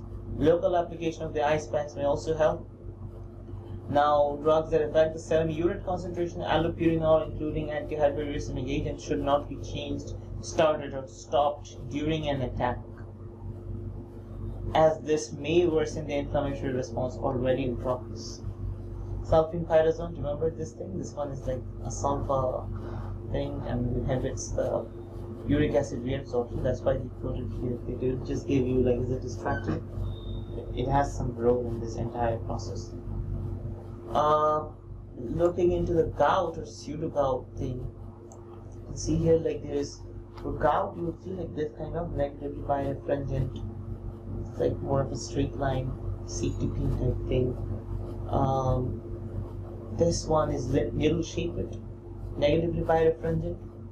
Monosodium urate crystals, MSU, it's gout. CPD, calcium pyrophosphate, we saw earlier today. Hemochromatosis, you can have this pseudo-gout. You would have like rhomboid shaped. This gives you away like, okay, it's like done, like it's not going to be anything else except CPD. And positively birefringent, remember the P's they talked about, calcium pyrophosphate crystals. So it's not that difficult to remember. Next question. Basically here in this question, we have a lot of things to talk about, but I would cut it short and I would give you some link here. You can search them, you can study them there as well. See, there is a paper like for the morphological study of kidney stones. This was a question like a 42-year-old man with a history of recurrent pyelonephritis comes to the office because of a 2-day history of left flank pain, fever and chills. Temperature is 38.8. Appears anxious and is in moderate distress. Physical examination shows left costovertebral angle tenderness exacerbated by percussion. Fine. His urine is cloudy and has a pH of 7.3. CT scan of the abdomen shows large renal calculus, extracorporeal shock, wave lithotripsy, the ESWL, is done for fragmentation and removal. A photomicrograph is shown there. What do you think? Right after I saw this question, and I saw the picture, I thought, okay, it's like a gut feeling I had. Okay, it's magnesium, ammonium phosphate, it's Staghorn calculi. Basically, it is a Staghorn calculi. But that's not the thing. You should learn from this. You have to learn like all other morphologies from here on. And you can see like there are normal crystals which like uric acid, calcium oxalate, hippuric acid, calcium phosphate, triple phosphate, calcium carbonate, ammonium or biurate. Then there is this bilirubin, these are the abnormal crystals, cholesterol, cysteine, hexagonal, leucine, tyrosine, sulfa, cyclovir, indinavir. It's very rare to this thing's being, this thing showing up on the exam. It's going to be rare, I guess, but still need to be prepared. So calcium oxalate monohydrate and oxalate dihydrate there are. We'll look into the first aid as well. On first aid they have also talked about it.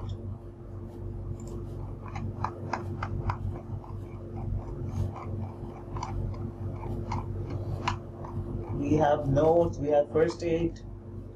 We will nail it down here.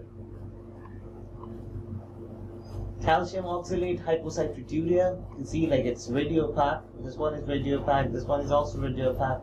So basically all of them are radiopaque except uric acid, which is radiolucent. With calcium oxalate, it's associated with hypocytrituria, and the pH is increased in calcium phosphate and ammonium magnesium phosphate because it creates urease, which hydrolyzes and gives off ammonia, which makes the urine a little bit alkaline. See this one, staghorn calculi, coffin lid. See this one, calcium oxalate, calcium phosphate. This one is staghorn calculi, 16 stones, cysteine stones, this one.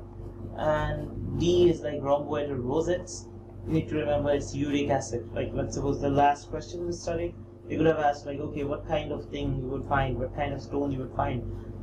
Find out like, they could have given you like all these 5 pictures, and they would have said, okay, find out which one is like uric acid crystal. You need to know this thing. You need to know it really nicely. You need to look into a lot more pictures, like from the Google, from any resource you have. The more experience you have, basically, the more easier it gets in this exam. So calcium oxalate, you see like it's dumbbell shaped. Calcium oxalate dihydrate, which is monohydrate, is dumbbell shaped. Dihydrate is like this envelope shaped. Then calcium phosphate, this one is like prism shaped, like flat shaped or wedge shaped. In this picture we have seen like just one of them, okay? We are seeing just one, and here it's like more of a aggregated thing. Calcium phosphate associated with hypercalciuria, hypocytrituria. You don't need to study this part a lot because you should follow like the first aid, because there are a lot of topics, a lot of controversies about different things. For the steps purpose, these things, if you look into different resources, it's going to be really difficult. Struvite is like coffin lid appearance. Struvite stones. Uric acid. Struvite stone is basically the magnesium ammonium phosphate we're talking about. See this one, magnesium ammonium phosphate, coffin lid appearance. This one, okay, so they didn't give like calcium phosphate thing at all. Sorry for that, I was wrong in that thing. Cysteine is associated with cystinuria, and yeah, basically that's it. It's yellow brown, multiple forms possible, football shaped, rhomboid shaped, they have seen uric acid. So look into these things.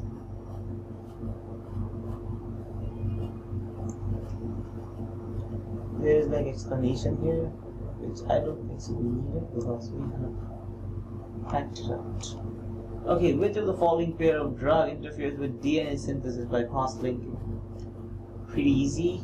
I wouldn't say that easy because you need to know this thing, like what is cross-linking, what is DNA interpolation, then like what are the different mechanisms like this cancer drugs work. So in this case you can see like the cancer drug here, it's basically nucleotide synthesis inhibitors. This one is methotrexate, 6-marker-purine, which decreases the de novo purine synthesis. Hydroxyurea inhibits ribonucleotide reductase. DNA At DNA level, the drugs which work are like alkylating agents. Now, you need to know like what are the alkylating agents. For that, I would say alkylating agents are really less in number, like this cyclophosphamide and nitrous ureas. They're the one that are the alkylating agents, and they cross-links the DNA. That's how they work. One thing to remember for cyclophosphamide is they cross-link at the guanine. Nitrous ureas requires prior bioactivation, then it can enter the CNS, which is like, they are called like nitrogen mustards, something like that. And Vinca alkaloids for cellular division, like, and paclitaxel. Vinca alkaloids are like, they inhibits the microtubule formation, and paclitaxel like inhibits microtubule disassembly. So there has been like a mnemonic and first aid where they have said like paclitaxel stabilizes, or like taxis stabilizes the society. That's how I remembered it. It has been always been easy. Bleomycin, DNA strain breakage, very important to remember. You can have this question about busulfan. You need to remember this. This one is special in its own. Yeah, so this thing is important. Busulfan. And etoposide, tendiposide, and irinotecan, topotecan. Yeah, we know it's topoisomerase, we know this pretty well, but is it one or two? That's where comes the confusion thing. Okay, this is the last time we're going to have this confusion. Etoposide, topoisomerase 2, how do you remember? It has two sides, everything has two sides. Etoposide, tendiposide, it's topoisomerase 2, that's how I remember it. Like a lame mnemonic for you people, but hope this works for you guys. Then there is this purine and pyrimidine base production pathway we have shown here, like from ribose it's being created on one side, like as CM6MP and as a thiopurine, and mycophenolate and ribavirin. This one is IMP dehydrogenase. They inhibit IMP dehydrogenase. 6-mercaptopurine, they inhibit de novo purine synthesis. This one is pyrimidine based production. There is leflunomide, which works like inhibit dihydroorotate dehydrogenase. This part UMP synthase is not inhibited, it's deficient in orotic aciduria. Hydroxyurea inhibits ribonucleotide reductase, increases the fetal hemoglobin levels in sickle cell anemia. That's how I remember it always. Bifluorouracil and capecitabine inhibits thymidine synthetase. Methotrexate, trimethoprim, pyrimethamine, all of them inhibits dihydrofolate reductase. But methotrexate inhibits like both prokaryote and eukaryote. Not prokaryote, I guess only eukaryote. Trimethoprim does it on both. Pyrimethamine also does it on both. So that's how it can cause bone marrow suppression and stuff like that. Cyclophosphamide associated with myelosuppression, SIADH, Fanconi syndrome, hemorrhagic cystitis. You need to give mesna to bind the sulfhydryl groups of the toxic metabolites. Nitrous ureas, you give it in brain tumors. Cyclophosphamide, you give it in case of leukemias, lymphomas, rheumatic disease, and solid tumors, basically. So both of them are like nitrogen mustards.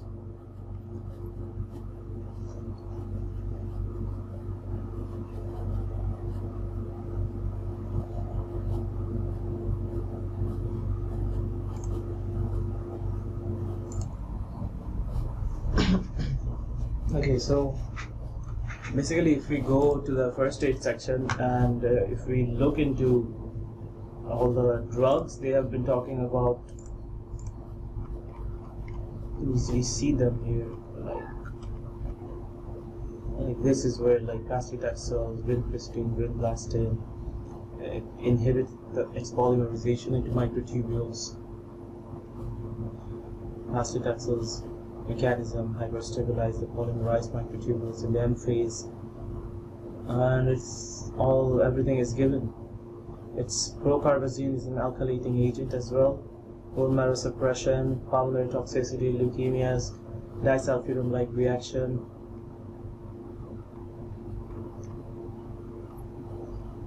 Bleomycin, you see, it induces free radical formation. It breaks in the DNA strands. So if we go back to our question, see, like bleomycin, DNA strand breakage, it induces free radical damage, as well as bleomycin works in the G2 phase. Busulfan, you can see, busulfan has like same kind of mechanism, but we can see into it. Busulfan mechanism of action.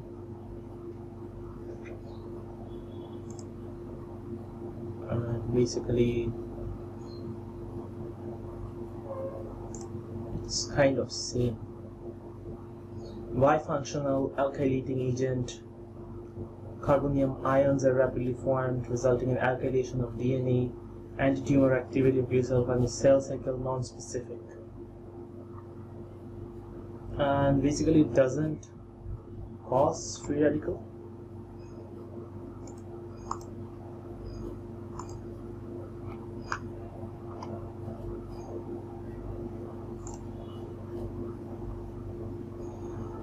So the fact is that busulfan, it doesn't induce free radical. It's a non-specific, cell cycle non-specific.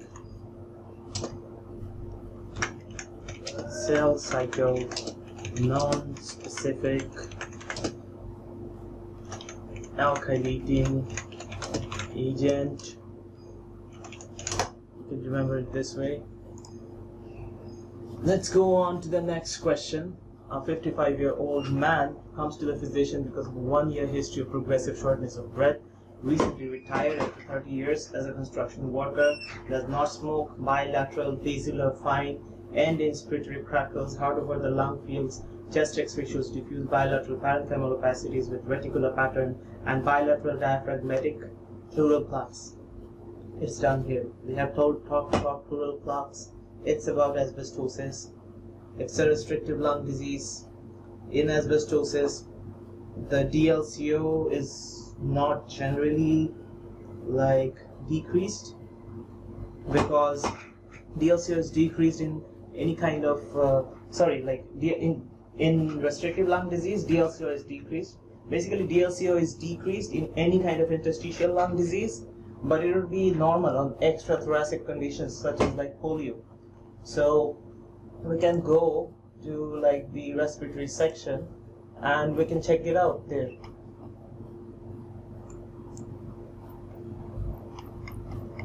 In the respiratory section, if you go with pathologies, you would see restrictive lung diseases, and there they're talking about types: poor breathing mechanics, extrapulmonary, normal DLCO, normal AA gradient.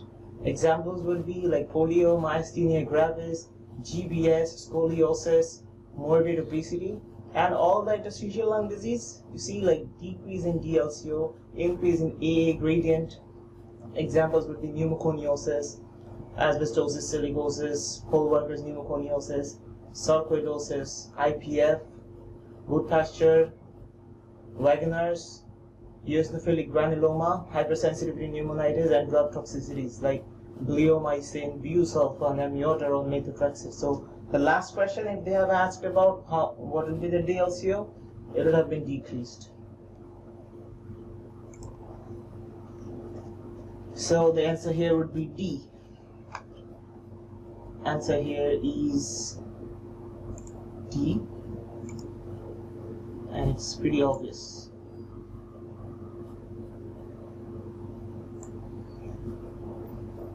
Next question. 47-year-old man has a required for 10 months, adequate iodine in her diet, no family history, anti-thyroid peroxidase antibodies are identified. What is it? Hashimoto's. Okay. Serum concentration T3, T4 are decreased. TSH is increased. Fine. Which of the following is most likely to involve in the pathogenesis of this disorder? Now, if we look into this thing, like, why is it Hashimoto's we are talking? We understood it's Hashimoto's because it's a woman.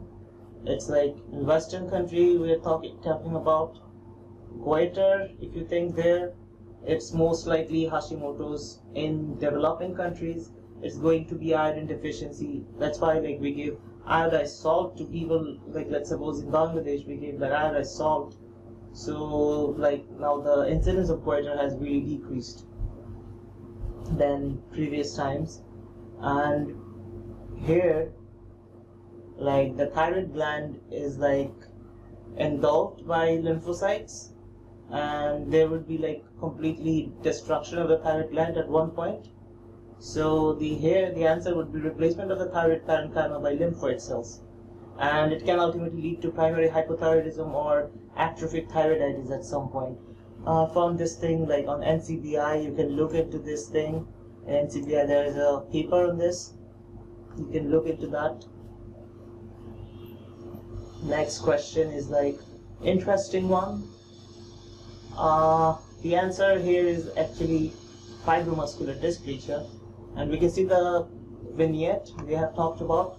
36-year-old woman comes to the physician for a follow-up examination 1 week after being diagnosed with severe hypertension. Blood pressure is 180 by 120. Physical examination shows no other abnormalities. A CT scan of the abdomen shows a renal artery aneurysm. Now you can think about renal artery aneurysm. Any aneurysm is most likely associated with atherosclerosis.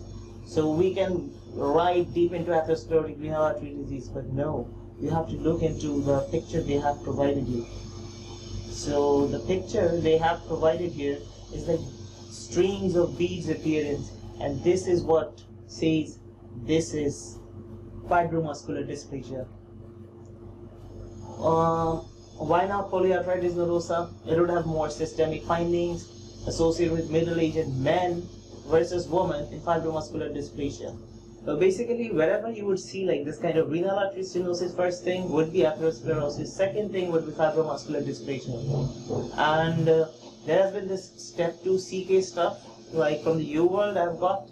I'm adding it here, like clinical features, like whom would you screen? Any woman less than 50, have resistant hypertension, have an onset of hypertension before 35, sudden increase in blood pressure, creatinine is increased after starting the ACE inhibitors, and systolic diastolic epigastric bruit. Now clinical presentation would be resistant hypertension, cerebrovascular fibromuscular dysplasia, Horner's syndrome, amaurosis fugax, transient ischemic attack, or like stroke can be the finding. Non-specific symptoms would be like a headache, pulsatile tinnitus, dizziness from carotid or vertebral artery involvement. It can also involve the iliac, subclavian, or visceral arteries. Diagnosis: non-invasive testing like CT angiography, duplex, ultrasound.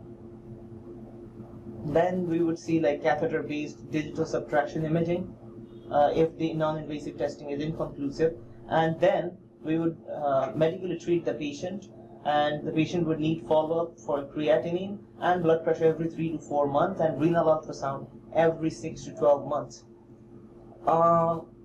Fibromuscular dysplasia is basically the 2/3 of the renal artery or segmental branches, and it is characterized by loss of internal elastic lamina. There is a loss of internal elastic lamina, which can lead to formation of aneurysm due to weakening of the wall.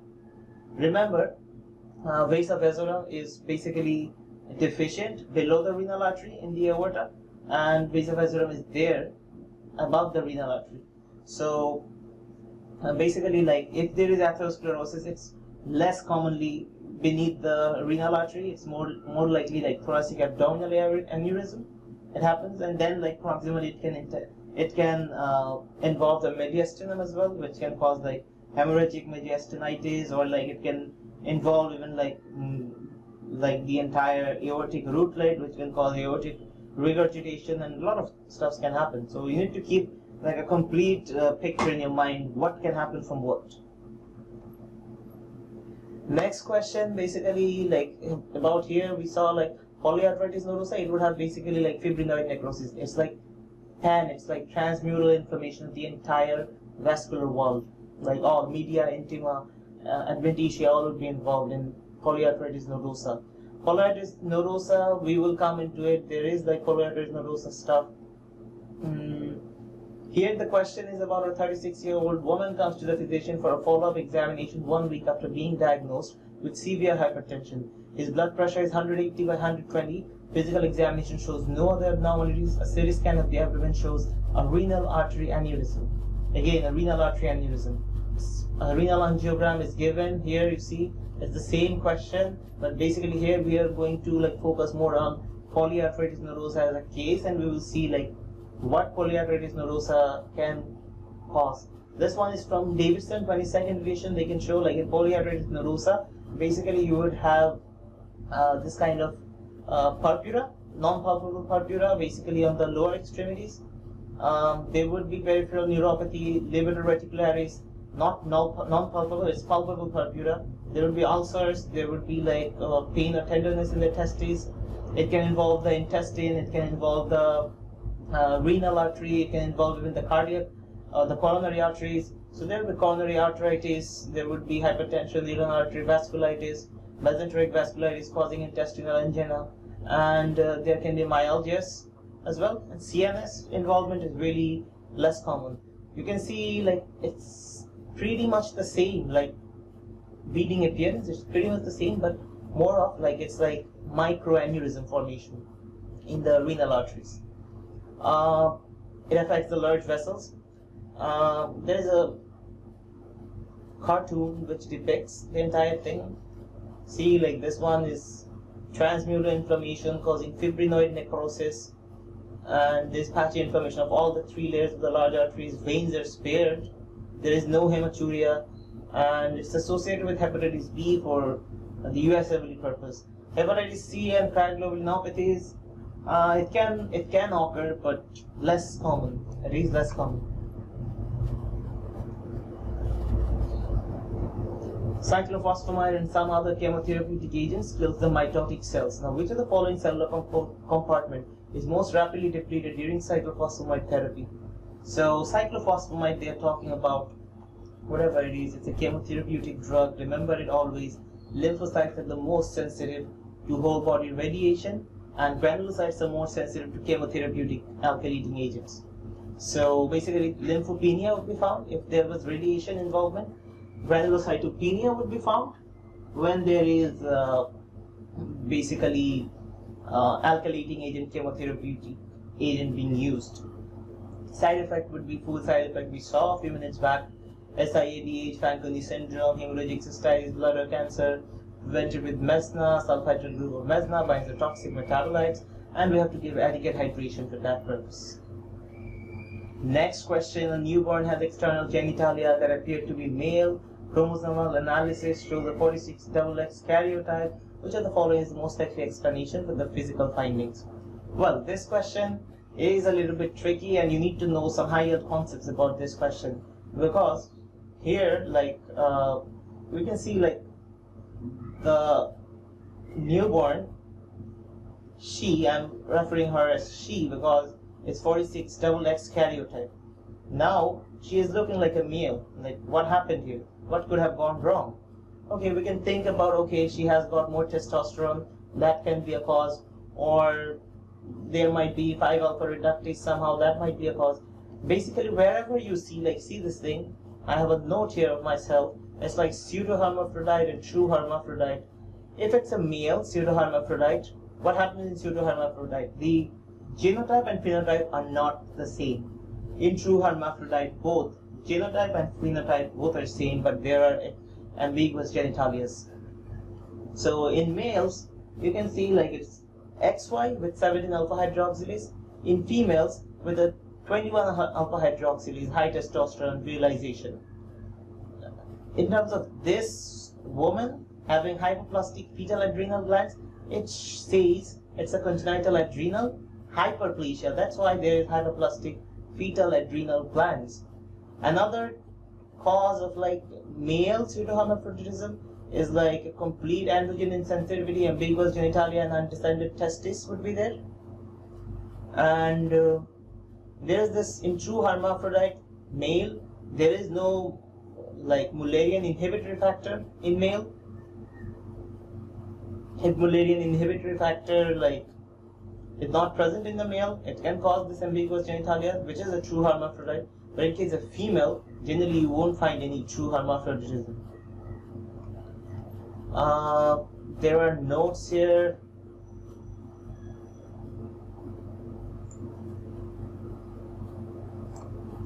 We need to know about this thing called chromatin negative and chromatin positive. So when more than one chromosome is present, it's like bar bodies are present, which is chromatin positive. When there is one X chromosome, let's suppose in Turner's or in a normal male 46XY, it has just one chromosome, so there are no bar bodies there. There is this disorders of sexual development for males, for females, for sex chromosome disorders. There are a lot of classifications. Not everything is in need, but I've just kept it for the purpose of understanding. If you have any problem understanding this thing, it's like, see, like there are disorders of gonadal development, which is like complete or partial gonadal dysgenesis, monogenic forms, ovotesticular disorder, syndromic forms. A lot of stuffs are there, not that high yield. For undifferentiated gonads, you need to remember this picture from the first aid. I have taken it from the reproductive section. If you know this thing, if you mastered this thing, it's pretty much done. See, one important thing I would like to highlight out here is for external genitalia, the clitoris, labia, and distal vagina, it's stimulated by estradiol. Now, what would be the analogous hormone of estradiol in men? That would be testosterone. But testosterone does here like internal genitalia, it has the main role. Whereas dihydrotestosterone has the main role in forming the external genitalia, which is like the penis, scrotum, and like even the prostate. Prostate is under the control of dihydrotestosterone. That's why we give this 5-alpha reductase inhibitors, like finasteride, to the people who has like this benign prostatic hyperplasia. Plus many other drugs are given, like androgen receptor blockers, like bicalutamide or flutamide is given to them as well. Even tamsulosin is given. Tamsulosin is like some alpha blocker, say like. So internal male genitalia would be like seed. That's how we remember seminal vesicles, epididymis, ejaculatory duct, and ductus deferens. If you need to know the entire sperm pathway, that would be remembered by that mnemonic, like 7-Up. If you remember, there was a mnemonic out there. Let me show you that thing.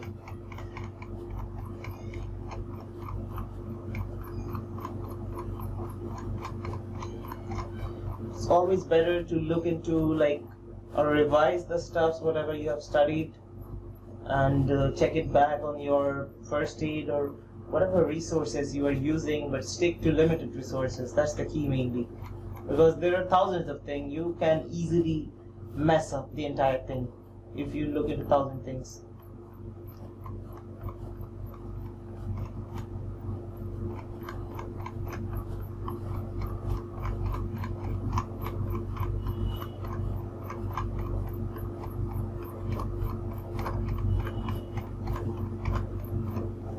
So we can see here like the prostate, we are seeing here urethra is there, there is benign prostatic hyperplasia. It's going to compress, like it's basically from the lateral and the medial lobe is involved here, and urethra can be compressed. That would cause like the dynamic problems. There's another one called like static problems. Static problems would be more of like static problems would be more of like the ones where you need to do like more of relaxations. So for relaxation purpose, we would give like alpha-1 antagonists such as terazosin, tamsulosin, and 5-alpha reductase inhibitors, PDE5 inhibitors, tadalafil or sildenafil, which you shouldn't give with any kind of vasodilatory substance. You shouldn't give it. It's gonna create like really decreased preload. It can lead to like shock or even like severe hypotension.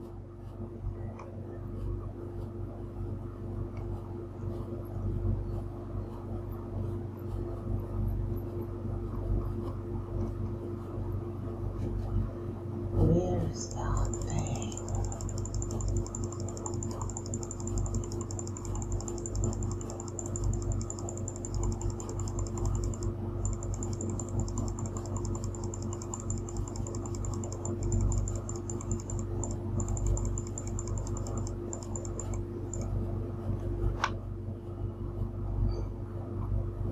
See the pathway of sperm, like seminiferous tubules, epididymis, vas deferens, ejaculatory ducts.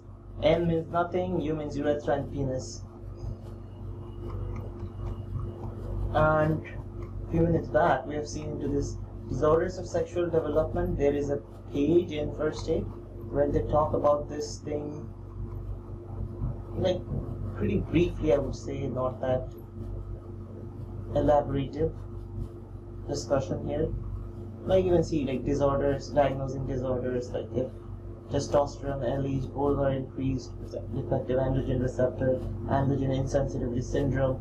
If testosterone secreting tumor is there, it would inhibit it would inhibit the luteinizing hormone. Testosterone would be increased. Hypergonadotrophic hypogonadism.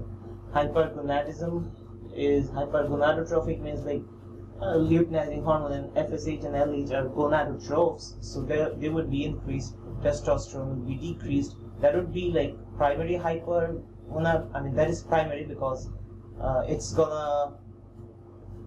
testosterone is going to basically inhibit this. It's like completely different of testosterone secreting tumor, where it will be increased and luteinizing hormone will be negative feedback. By negative feedback, it will be inhibited. In hypogonadotrophic hypogonadism, with testosterone and luteinizing hormone both are decreased. And other disorders of sex development, you will see like this 46XX DHD and 46XY, whatever we have talked out there. 46XX, if you remember what we said out there, it was with female. What are the problems they do have? 21 hydroxylase deficiency is one important thing they have. So they have talked about it. External genitalia virilized or ambiguous. It can be due to like inappropriate exposure to androgenic steroids, which occurs basically in 21 hydroxylase deficiency, and which is like congenital adrenal hyperplasia, or in case of exogenous administration of androgens during pregnancy. And 46XY DSD, it's like the testes are present but external genitalia are female.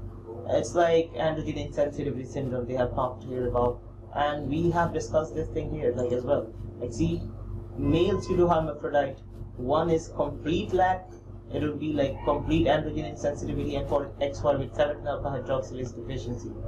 Now one thing you need to go and look back at is like this part where like they have discussed about all this thing here.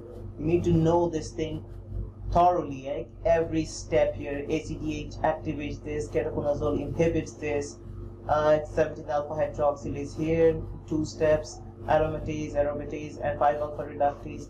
Glycyrrhetinic acid inhibits cortisol to cortisone, where cortisol is increased, and cortisol would activate the aldosterone, which would ultimately cause syndrome of inappropriate mineralocorticoid excess, where this step, which is like 11 beta hydroxysteroid dehydrogenase, this step is inhibited.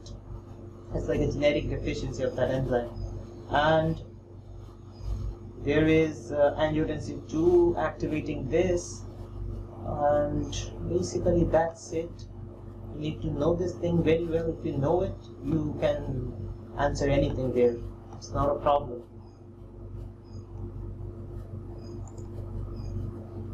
We're moving on to the next question, and it's as same. This is about talking about Nbme syndrome, where there was like a 8-year-old boy brought to the physician by his mother 6 days after she noticed a lump on the left side of his neck.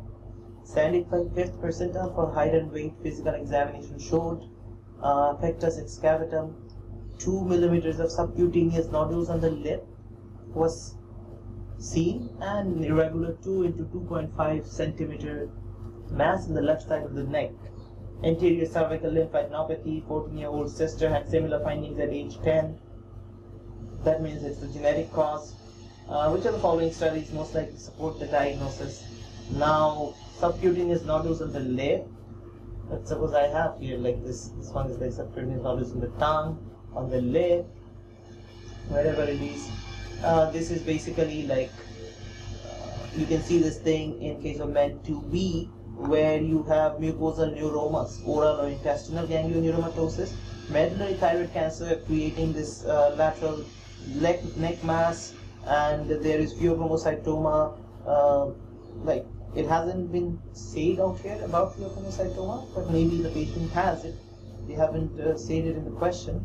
And it's associated with marfanoid habitus, where the patient is saying like, yeah, the patient is having like 75th percentile for height and weight. It's a lot.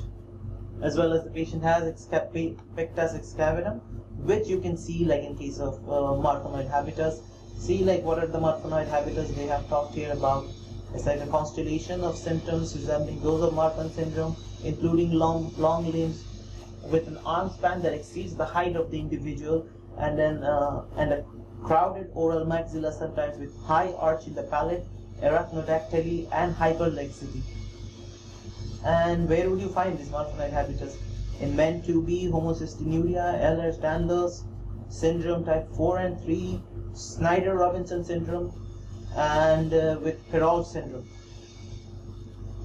This next question, you can see like it's a question they have said like a patient came for well child examination. Now the patient can somehow see, and now they're asking, okay, how do the patient see? Like where like the embryonic fissure, which is like incompletely closed, where the fissure is, and how did it spare the patient vision? Basically, like this is known as coloboma, which is a congenital abnormality of the membranes of the eye. It can happen in different places, like the iris, the retina, choroids, many places. If it occurs in the iris, which is pretty common, you don't have so much of a possibility except like this disfiguring thing like on your eye when you look, or it might even look so cool, like you look different. But whatever it is, you would look like this, and basically like if it's present in the retina, then only like there would be problems with your there would be problems with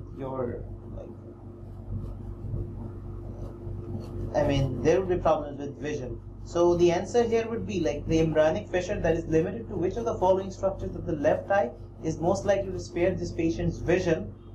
This patient's vision would be spared in the retina. If it is already involved, your vision wouldn't be spared. Your vision would be like problematic. So that's what they're talking about. Most of the coloboma affect only the iris. There's no vision loss. If present in retina, there will be vision loss, and there can be a number of coloboma, which is known as colobomata. It's associated with a number of syndromic genetic syndromes it can be associated with. It affects less than 1 in every 10,000 births. Next question, if we look into, it's like they're asking, see, like there's a graph they have saved. They have added amount of y and amount of x bound to the amount of labeled x bound. So an antiserum is elicited by immunization with protein X, and the anti-X antibodies are absorbed to the microtiter wells. The graph shows the amount of radio-labeled protein X bound by the antiserum in the presence of varying concentrations of protein Y. With respect to the anti-X serum, which of the following interpretation on the epitope expressed by the protein X and Y is correct? Now see, like if protein X and Y express the same epitopes, it would have been a problem, definitely. Now the answer is basically the protein X and Y have no epitopes in common, and that's how it is, because one is like an antigen, another is like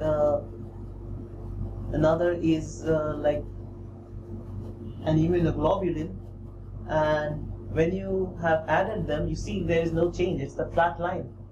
And if this is a flat line completely, that means like it's not binding together. And that's why they're saying like there is no epitope in common. That's why there is no binding, and basically there wouldn't be like any effect. The amount of Y you're going to add doesn't have any effect on the X. And you can see like an epitope is also known as an antigenic determinant part of the antigen that is recognized by the immune system, specifically by B cells or T cells. For example, the epitope is the specified piece of antigen to which an antibody bounds. Because the amount of labeled X bound is unchanged by the addition of Y, they are independent of each other, that is, they share no epitopes. Next question, pretty easy question. 46-year-old woman, 1-day history of high-grade fever, productive cough, pleuritic chest pain. Laboratory study shows like neutrophils is high, band cells are increased a little bit, leukocyte alkaline phosphate is increased. Now, which of the following finding most likely distinguishes a leukomoid reaction from CML? Now remember this thing, like wherever there is LAP is high, remember it's going to be, most of the cases, it's going to be leukomoid reaction. And for CML, you need to have BCR-ABL translocation, you need to have basophils, and like leukocyte alkaline phosphatase is like pretty low in malignant neutrophils versus benign neutrophilia when LAP is increased, where you can have like infections, medications, or severe hemorrhage. So here the answer would be B, leukocyte alkaline phosphate activity greater than 250. This is a biostat question. It was a little bit of not that difficult, but a little bit tricky. It's like a cohort study is conducted to examine the association between cigarette smoking and lung cancer in a sample of 4,000 people. 1,000 participants smoke cigarette and 3,000 participants do not smoke. After 10 years of follow-up, there are 30 cases of lung cancer among smokers, 30 cases of lung cancer among the non-smokers. According to this results, how many lung cancer cases attributable to smoking would be expected to occur in a group of 10,000 smokers over the same period of time?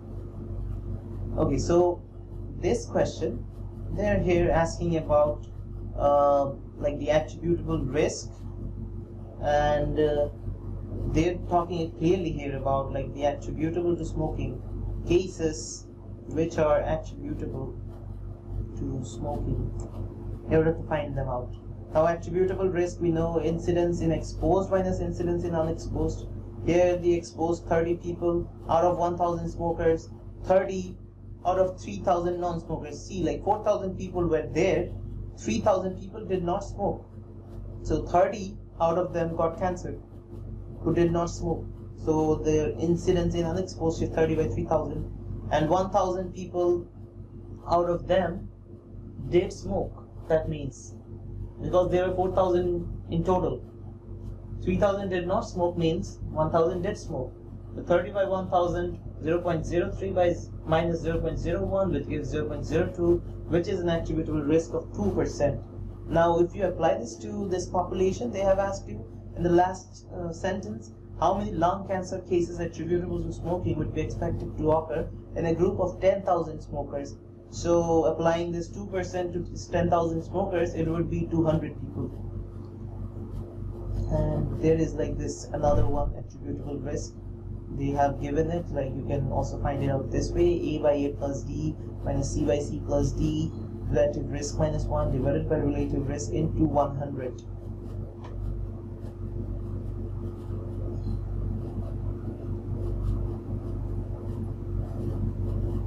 Next question, if you see, it's really difficult. This one is like, it's 1 in 100 would be able to answer this, I guess.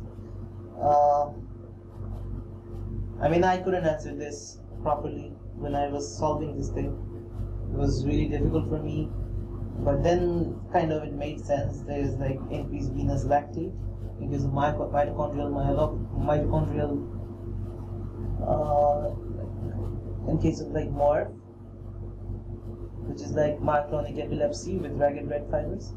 There is basically, it's a mitochondrial disease and it begins in the childhood. Onset may occur in the adulthood.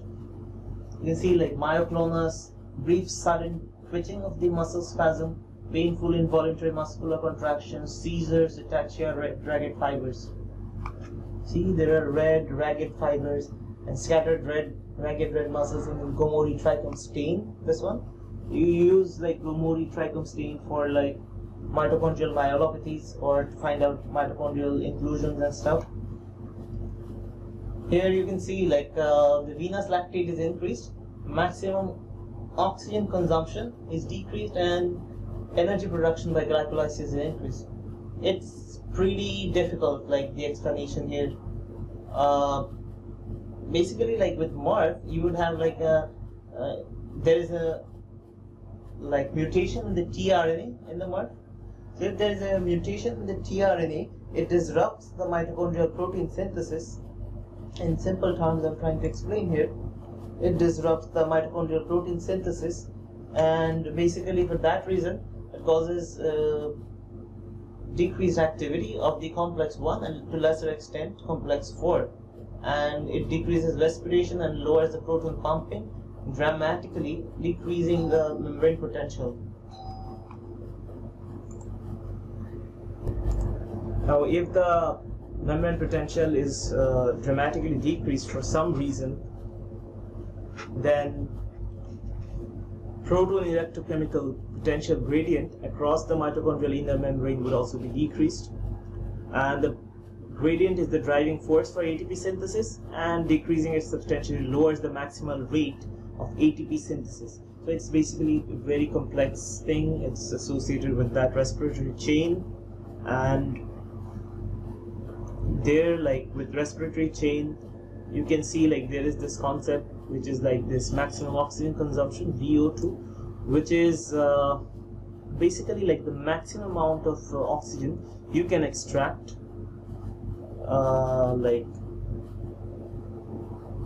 You can extract when you are like switching from aerobic to anaerobic respiration, and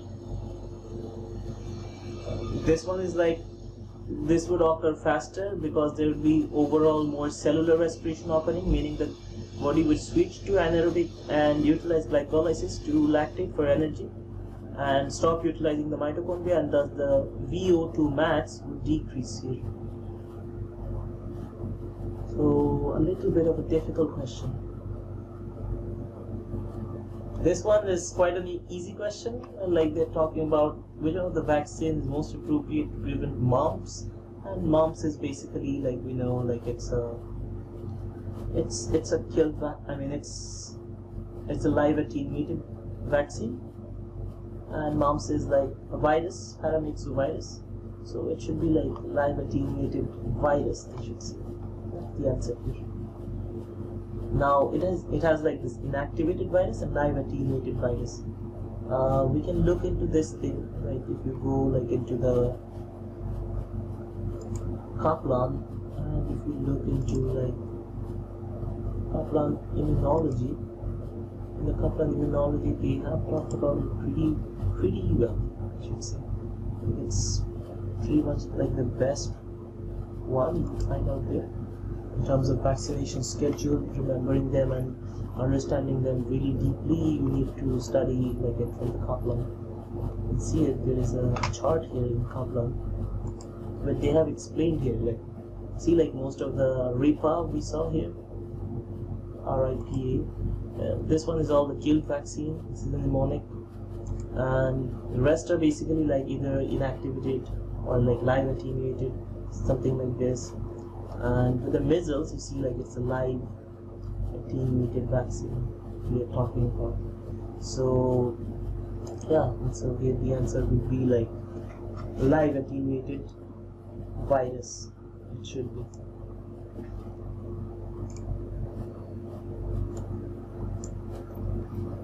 Next question, we're moving into like there's a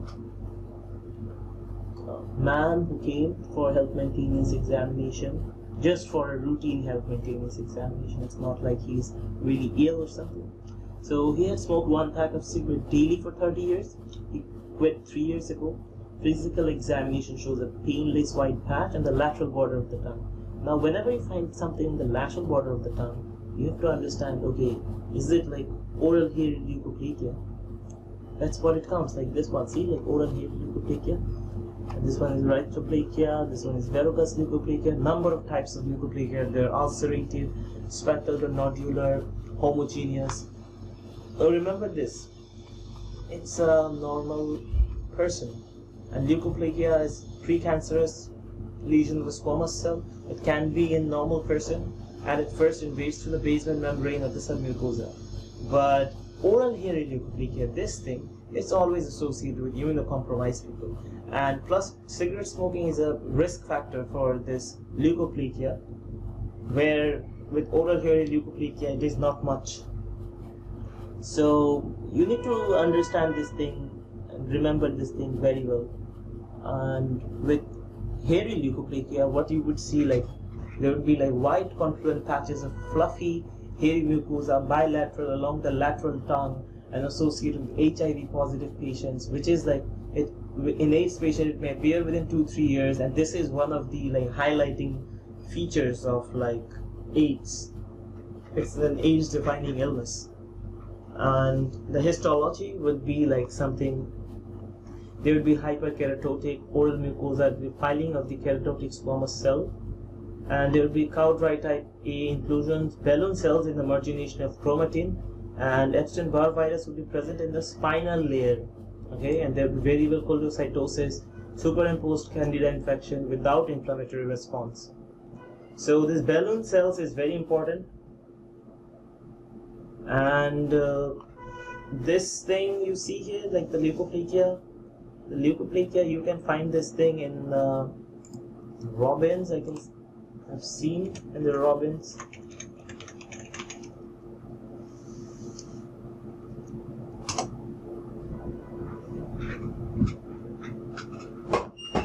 Basically, Robbins is really a nice book, which has like almost everything you need to know, and it's so vast, that's true, but still it's like pretty fascinating to know Robbins and study Robbins.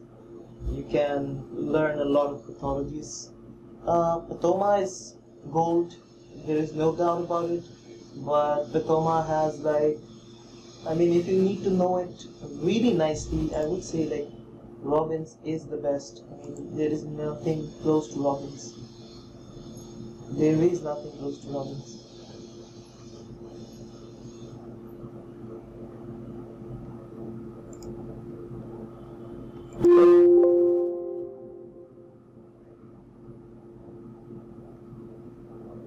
So you can see it here.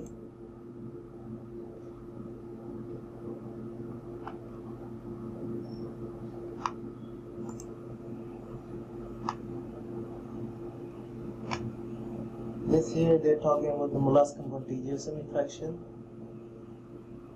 This is acute salpingitis.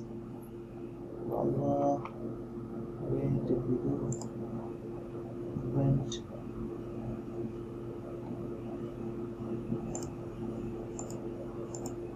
So, okay, this leukoplakia we're talking here about the leukoplakia in the vagina and the vulva.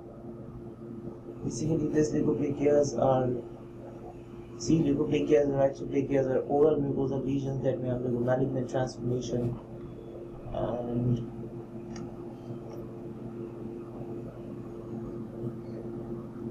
this is the progression of the disease, like normal, then hyperplasia, hyperkeratosis, mild moderate dysplasia, to severe dysplasia, and then squamous cell carcinoma. This one is like leukoplakia. See, like leukoplakia would look like this. And I have a question. It also looks like this. So it's like, it seems like it's the same thing they have put over there. The histologic appearance of leukoplakia showing severe dysplasia characterized with nuclear and cellular pleomorphism. There is nuclear and cellular pleomorphism. Numerous mitotic figures are there, and there is a loss of normal maturation. Remember this. This is leukoplakia. This is erythroplakia. And if you know, this is pyogenic granuloma. This is Apthas ulcer. And I'm trying to find out like the oral leukoplakia that they have it somewhere. Yes, they should be having it somewhere. This is squamous cell carcinoma. You can see like demonstrating numerous nests and islands of malignant keratinocytes invading the underlying connective tissue stroma and the skeletal muscle. Squamous cell carcinoma, very dangerous thing. Okay. Let's move on to the next question we have. It's about a 35-year-old woman has stress urinary incontinence with sphincter incompetence. A pelvic floor muscle exercises, the use of vaginal pessary provide inadequate improvement, and the patient refuses surgical intervention. Administration of a drug with which of the following mechanism of action is most appropriate? Now this one is like, we know like there's only now a lot of receptors working in the urethra. You can see just there is only one receptor in urethra that works, and that is the alpha-1 receptor. So you can either stimulate or you can like inhibit this. So why are we stimulating this receptor here? You can see phenylpropanolamine is alpha agonist that stimulates urethral smooth muscle contraction, and it is from Up to Date. It also says it is not recommended treatment anymore according to Up to Date. And here is like we are showing like the entire micturition reflex and clinical features and treatment of different types of lesions along this pathway. See like the pelvic nerve and the cholinergic supply to the M3 receptors. There is hypogastric nerve, which is like kind of, this one is the point, so squeeze, which means like sympathetic, shoot, somatic, pudendal nerve. This one is acetylcholine. This one is also norepinephrine. This one is acetylcholine as well. And basically, like pelvic splanchnic nerves carry the sensory input from bladder stretching and parasympathetic efferent to contract the detrusor muscles. Pelvic splanchnic nerves. And think about the pelvic splanchnic nerves. Afferent input from bladder, stretching the parasympathetic efferent to contract the detrusor muscle. Hypogastric carries the sympathetic efferent to the internal sphincter relaxation, so urine can pass. This one is by the hypogastric nerve. Pudendal nerve carries the somatic innervation to the external sphincter, which is voluntarily controlled. So anywhere, if you have lesion anywhere, let's suppose you have a lesion in the, it's like there are like two centers for the micturition reflex. One is like the Pontine center, okay, and another is like for the reflex arc. If the Pontine center is somehow gone, this one would be like hypercontracted. There would be like hypertonic upper motor neuron lesion, perimental tract lesion. There would be urgency with urge incontinence, bladder sphincter incoordination, incomplete bladder emptying. You have to give anticholinergics, which works here and here as well. There will be like solifenacin, tolterodine. There would be like imipramine, intermittent self-catheterization. If it's a cortical stroke means the frontal, post-central, precentral, which involves like the cortical areas of the bladder. It can also cause like neurogenic bladder, and it can be lower motor neuron lesion, which would be like some kind of like a lower motor neuron lesion. There would be loss of contraction and stuff. The entire bladder would be filled with urine. There would be like kind of like a urinary incontinence, which is not arch incontinence, it's overflow urinary incontinence. It would be, and there would be lesion of the cecal roots and nerves, lesion of the cecal segments of the cord, pomas medullaris. The treatment would be intermittent self-catheterization, indwelling catheterization. And see, there's a thing they have said, if the cervical or thoracic spinal cord is severed, the higher brain will lose its control. And when the higher brain loses its control, the bladder becomes hyper-reflexive. That's what they're talking about. It's not just like brain centers. Anything above the sacral spinal segment, you would have like hyper-reflection. So it has a center at the sacral level and in the palms as well. Next question, we're looking like a female newborn develops respiratory distress, respirations are 80, there was poor prenatal care, physical examination shows intercostal retractions, chest x-ray shows multiple rib fractures, and skeletal x-ray shows multiple fractures of the long bones at various stages of healing. It gives up the answer. This is osteogenesis imperfecta. Now there are different types of osteogenesis imperfecta. We can see like type 1, 2, 3, 4. This is from Robbins. Type 1 is like it's compatible with life. Type 2 is like perinatal, it's lethal, it's really bad. Type 2. And you can see like number of fractures. This one happens in type 2. Type 3 is also pretty bad. Type 4 is fine, like they can live. And there are a number of places where this entire collagen defect can happen. It's all about like the collagen defect. And if there is a collagen defect, you wouldn't have like this kind of the trabeculae and the osteoid wouldn't be produced that well compared to normal. So you would have like replacement of the bone with irregular, immature, woven bone, and increase in number of osteocytes and osteoblasts and osteoid non-mineralization.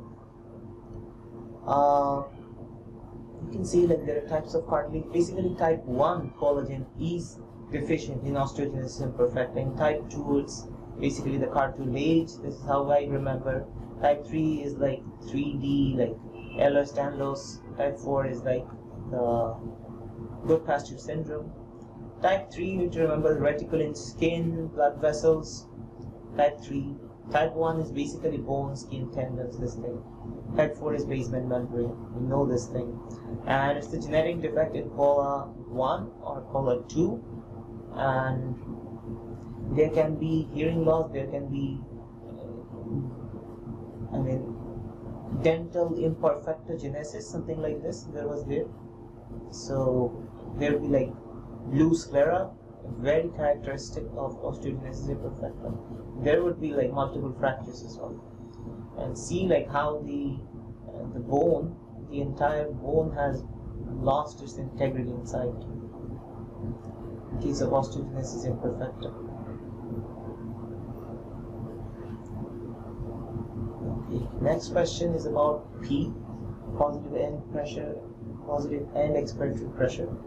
So what happens there for PEEP, we need to remember, whenever you're giving PEEP, see like generally our entire breathing mechanics is based on this negative pressure ventilation. Whenever there is negative pressure, we inhale, we inspire. But in case of PEEP patients, in this case, where like a 22-year-old man was brought to the emergency department 30 minutes after a friend found him unconscious on the floor, a drug overdose is suspected, pulse is 120, respirations are really low, 4, really bad condition, blood pressure is 120 by 100, pulse pressure is really low, and there is mild cyanosis, intubated, mechanically ventilated, and positive pressure ventilation started with 10 centimeters of water. Then, like, which of the following set of best findings describes the effects of mechanical ventilation? Basically, like, what happens in since you were not able to, like, they're talking here about basically this patient has been suffering ARDS due to any reason, whatever it is. So they cannot keep their alveoli recruited anymore. It collapses whenever they are expiring. So they're providing a pressure artificially so that it doesn't collapse. Plus, there is like in mechanical ventilation there is this auto PEEP they call, where like the machine triggers itself the expiration, and as a result you can have like a little bit of gas exchange. But for prolonged time, this is bad. This is not going to solve anything for prolonged time. In ARDS, basically if you start PEEP earlier, and it has good prognosis, definitely. And you can see like with PEEP, you would like decrease the caliber of the vessel. If the caliber of the vessel is decreased due to any reason, whatever it is, there would be like an increase in dead space that would have like a VQ mismatch, and ultimately like there wouldn't be like VQ mismatch. I mean, the VQ mismatch wouldn't follow like certain rules from the apex to the base, and the ultimate problem would be like at some point, since you are not contracting the diaphragm anymore, there wouldn't be like a good amount of venous return. The mean arterial pressure would increase, and since the mean arterial pressure increases, the right ventricular afterload would increase, and there will be like pulmonary vascular resistance will increase. That can lead to pulmonary edema as well, and this can lead to decreased supply to the left heart. There will be decreased preload, and there will be like decreased preload, and there would be an increase in afterload, basically, generally during spontaneous breathing. But here it doesn't happen. There are types of mechanical ventilation. I have taken it from the Davidson. You can see this thing. There are invasive procedures as well as non-invasive. The invasive ones are like invasive positive pressure ventilation. Another is NPPV, non-invasive positive pressure ventilation is there. Like also known as BiPAP. There is BiPAP, you can see. BiPAP is generally given in case of patients with obstructive sleep apnea. Not obstructive sleep apnea, sorry, CPAP is given in obstructive sleep apnea. Basically. And there are like different modalities, like where the volume can be controlled, pressure can be controlled, tidal volume can be controlled, mixed modalities are there as well. So the potential complications will be like over distended alveoli causing barotrauma, decreased venous return, increased right ventricular afterload, VQ mismatch. They have talked about it there. And you see like PEEP or CPAP would increase the compliance, decreases the work of breathing, increases the forced residual capacity, decreases shunt, increases pressure of arterial oxygen. Low PEEP is like 3 to 5 centimeters, therapeutic is better than 5, and you can see it like in mild ARDS it should be better than 5, which is a therapeutic modality itself, and with moderate it should be like partial pressure of arterial oxygen to the inspiratory oxygen. The ratio should be less than 200, and if it is less than 100 it is severe ARDS.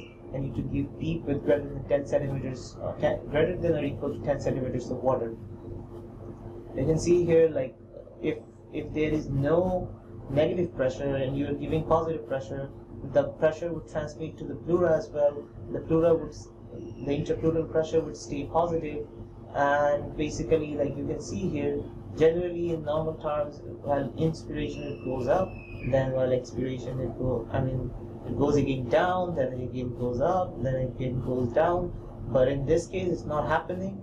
It's what happening here is like, since the interpleural pressure is positive here as well, so like it doesn't go back to the negative domain at all. It stays positive all the way, and that's why the answer is like the peak inspiratory pressure, the end tidal pressure, or the peak inspiratory intrapleural pressure, end tidal interpleural pressure, everything remains positive in this case. There is note, you can like look into it. I would try to provide a link to all of this. I'm not sure if I will be able to, but hopefully I will provide a link of all these things I'm explaining today, so that you can download and you can like read at your free time, understand everything, every detail out of it. Next question we move on to. There's a 3-month-old girl is brought to the physician by her parents because of a 2-month history of an enlarging red spot on her abdomen. Basically, this was like an offline version, so they missed the picture there. So this was the picture given. What is it? If you are really like proficient in solving questions, you know it right away. This is strawberry hemangioma, which is like strawberry hemangioma is like some hemangioma, which is a tumor of like blood vessels, and the answer will be densely packed capillaries, where like in the capillaries, you would see like this kind of picture where there will be like lobules separated by thin septa containing clusters of thin walled capillaries, and the capillaries are lined by single layer of endothelium, which is itself a capillary. This can be a picture of strawberry hemangioma. Arterioles in the fibrous stroma doesn't make any sense. Arteriovenous malformations, it can occur like in the internal viscera and many other parts. It wouldn't look like this, but there would be venous component as well, an arterial component. This is capillary pretty surely it looks like. Plus it's a male. There is another thing called nevus flameus, where you would see like the entire one portion of the face or any portion of the body or trunk.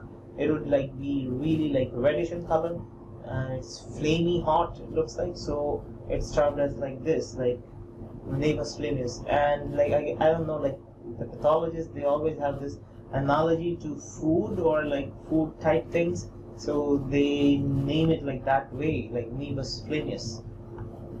Then the next one is like cavernous vascular spaces. This would be seen like in case of cavernous hemangioma. If you go into like robbins, you can see these things out there. It's a nice book, and it's really good for developing your skills in pathology, seeing like slides and everything. It would help. It helps a lot basically. See this one, like the blood-filled vascular channels separated by dense fibrous stroma. This one is basically like they were talking here about focal nodular hyperplasia. It's like not nodular hyperplasia. It's like a hemangioma of the liver, basically. And we will look into like actual cavernous hemangioma. There's actually cavernous hemangioma even in the liver.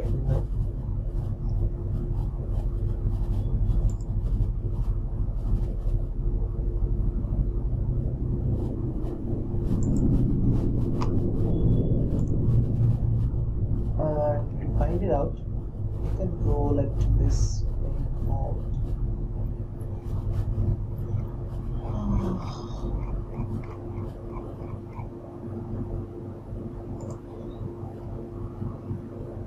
there is this blood vessels. You know, amongst this blood vessels is vascular structure and function. And inside that, you will find out all the types of vascular things you need to know.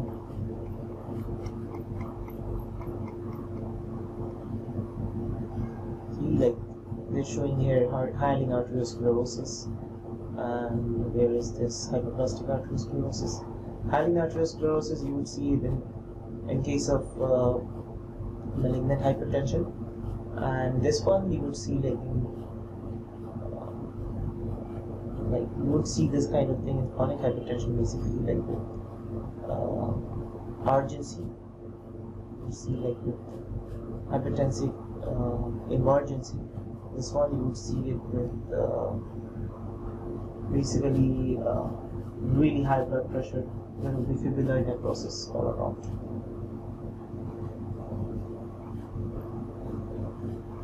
This is the onion skinning, basically, onion skinning.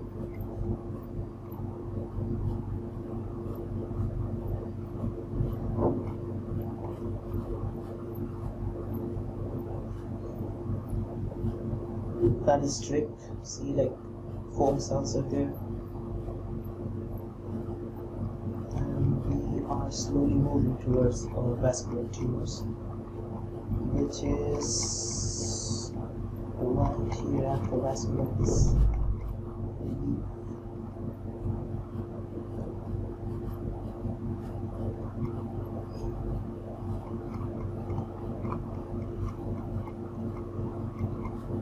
You can see this thing here. E is known as hemangioma of the tongue. This one is like juvenile capillary hemangioma, like the strawberry hemangioma we were talking about. See, like they're like thin walled blood vessels in very like congested space. And this one is like there are vascular sinusoids all around, like the stroma, fibrous stroma. This one is cavernous hemangioma. And this one you can see here is pyogenic granuloma of the lip. So yeah, that's it basically. And like there is this Kapuchi sarcoma, we have shown it before. It's on the lower extremities, and you would find like a lot of it's a sarcoma. You find a lot of lymphocytes here, nodular stage. See, there are like red purple macules and plaques on the skin, histologic appearance of nodular stage, sheets of plump proliferating spindle cells. In case of Bartonella henselae, that's how you need to, in bacillary angiomatosis, that's what is very important to distinguish it from. In bacillary angiomatosis, it would be like a characteristic cutaneous lesion like this, associated with Bartonella henselae. There is another one, Bartonella quintella, which is associated with trench fever. And the histologic appearance here, it would show you like basically like in bacillary angiomatosis, you would have neutrophilic infiltrate, and it's not from the endothelium, the entire thing. It's like there's like vascular proliferation only and neutrophilic inflammation. Whereas in Kaposi sarcoma, you would have like lymphocytic infiltrate, and like the entire tumor is from the endothelium, basically. Next question we move on to, it's like a 44-year-old woman gravid to para 2 comes to the physician, health maintenance examination, physical pelvic examination showed no abnormalities. Results of pap smear shows displaced columnar ciliated cells. The patient were healthy. Columnar cells seen in the patient's pap smear would most likely originate from which of the following areas? Well, like they showed columnar cells. It's a pretty giveaway here. It's gonna be cervical canal. The answer. Why not endometrium? Well, like endometrium has this columnar cells as well, but it's less likely. Like they're, clearly talking about pap smear taken from the cervical canal. It's not taken from the endometrium. As well as the endometrium doesn't have that risk of like cervical cancer. Endometrial cancer is itself a different entity. It has different types of risk factors, different things are associated with it. And posterior fornix of the vagina doesn't make sense. Vaginal portion of the cervix or vaginal vestibule doesn't make sense. Just like there can be vestibular cancer or like vulvar cancer, this kind of things. Those are also associated with HPV, a lot of them, like vulvar cancers. But what can happen is like from the cervical canal, the cervical cancer can spread to these places, by metastasis to the adjacent organs or adjacent portions. Which of the following best explains? Okay. Which of the following best explains impaired action potentials in the affected axons in patients with demyelinating diseases? Okay, so with demyelinating diseases, you need to understand like this picture here, where like you're shown like this myelin sheath. You need to know this thing. There is this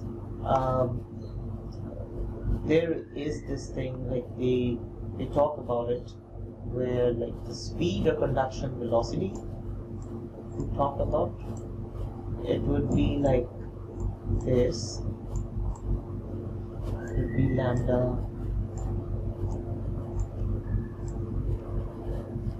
d by lambda t. So basically this thing, this is like length constant. This is like the time constant.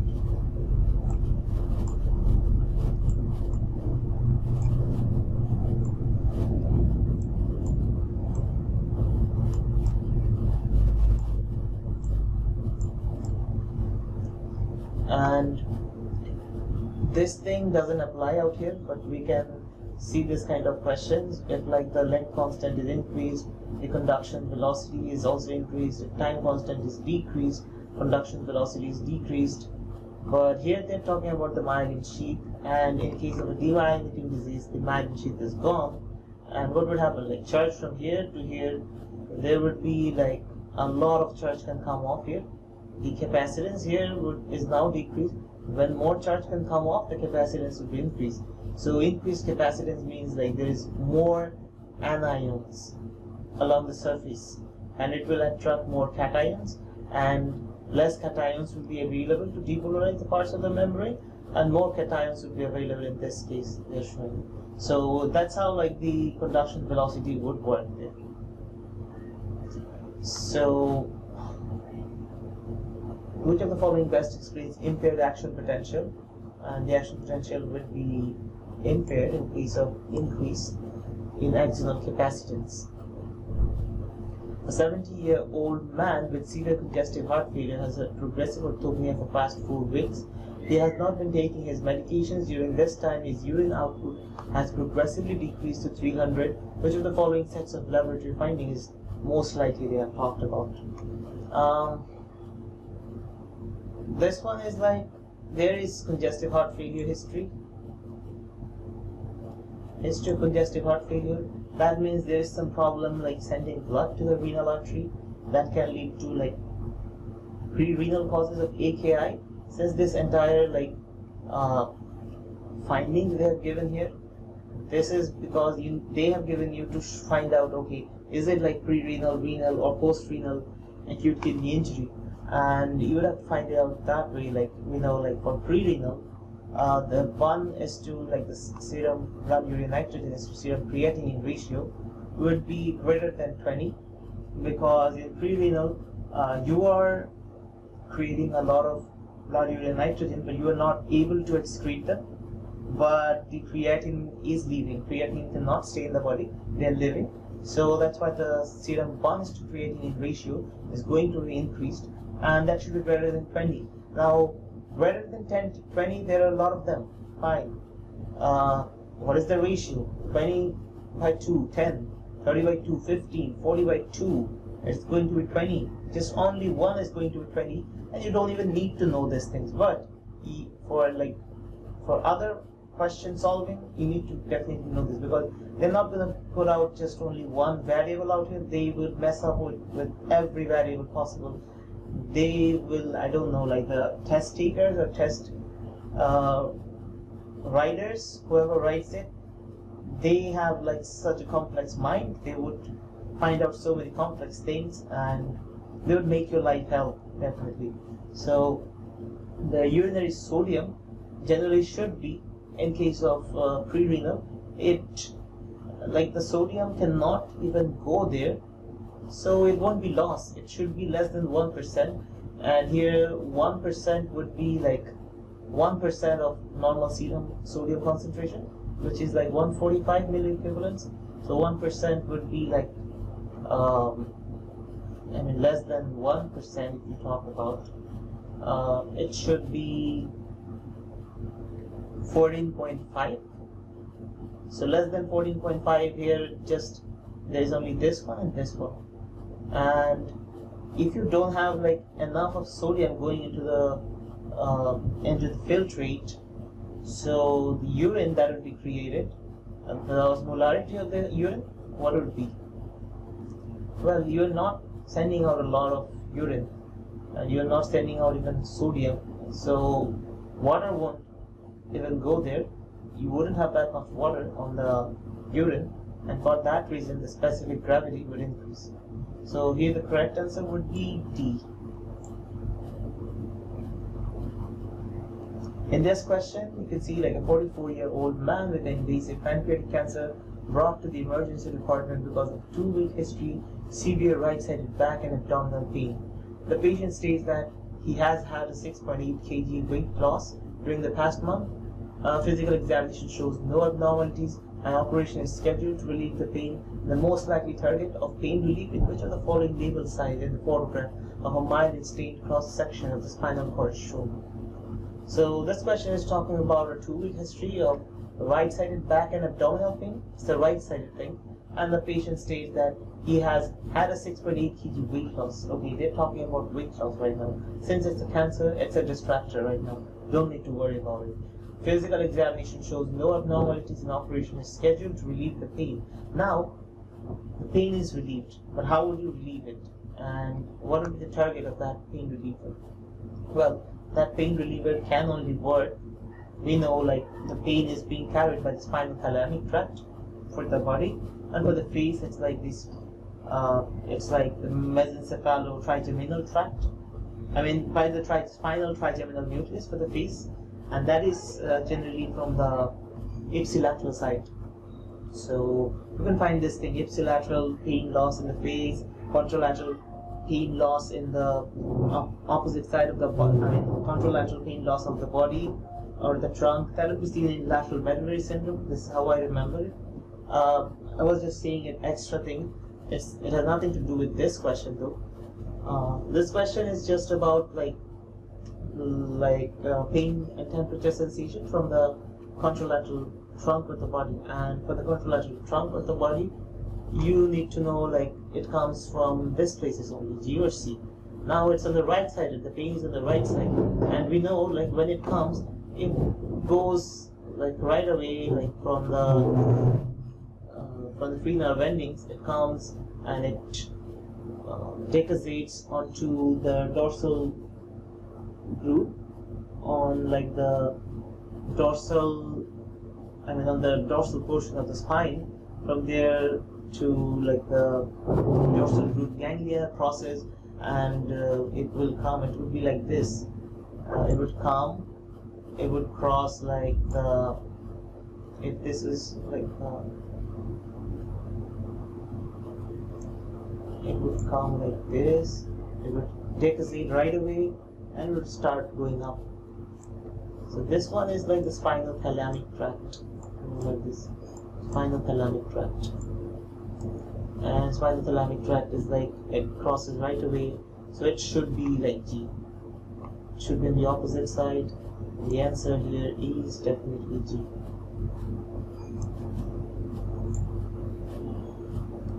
This is the spinal column. It's really difficult to draw with a mouse. Next question: a 40-year-old man has had enlarging breast tissue. There is an enlargement of the breast tissue they're talking about for the past 3 months. Taking a diuretic 6 months ago. Which of the following drug most likely caused this adverse effect? Well, amongst all this thing, it's a very easy question. Amongst all of them, none of them basically causes any kind of gynecomastia except spironolactone. And they haven't talked about diuretic. You can think, okay, all of them are diuretics basically. The only diuretic that causes gynecomastia is spironolactone. Another easy question. A 35-year-old woman comes to the physician with a 6-month history of intermittent fever, fatigue, unexplained weight loss. She has had 18 kg weight loss during this period. 6-month history of intermittent fever. You need to remember this thing. There is fever, there is fatigue, and there is unexplained weight loss. And she has had 18 kg. That's a huge amount of weight loss to take here. Temperature is 37.2, which is normal somehow. Laboratory studies show CD4 T lymphocyte count of 60, really less. HIV viral load of 6 lakh. It's really grave situation here. And now, what would be like the steps of viral replication and the treatment the patient would be given that will target like the steps of viral replication? Well, like in case of HIV, we know there can be a lot of drugs that can be given, like fusion inhibitors, there's Maraviroc, and a lot of things. So if we go into the question section and we look into that thing,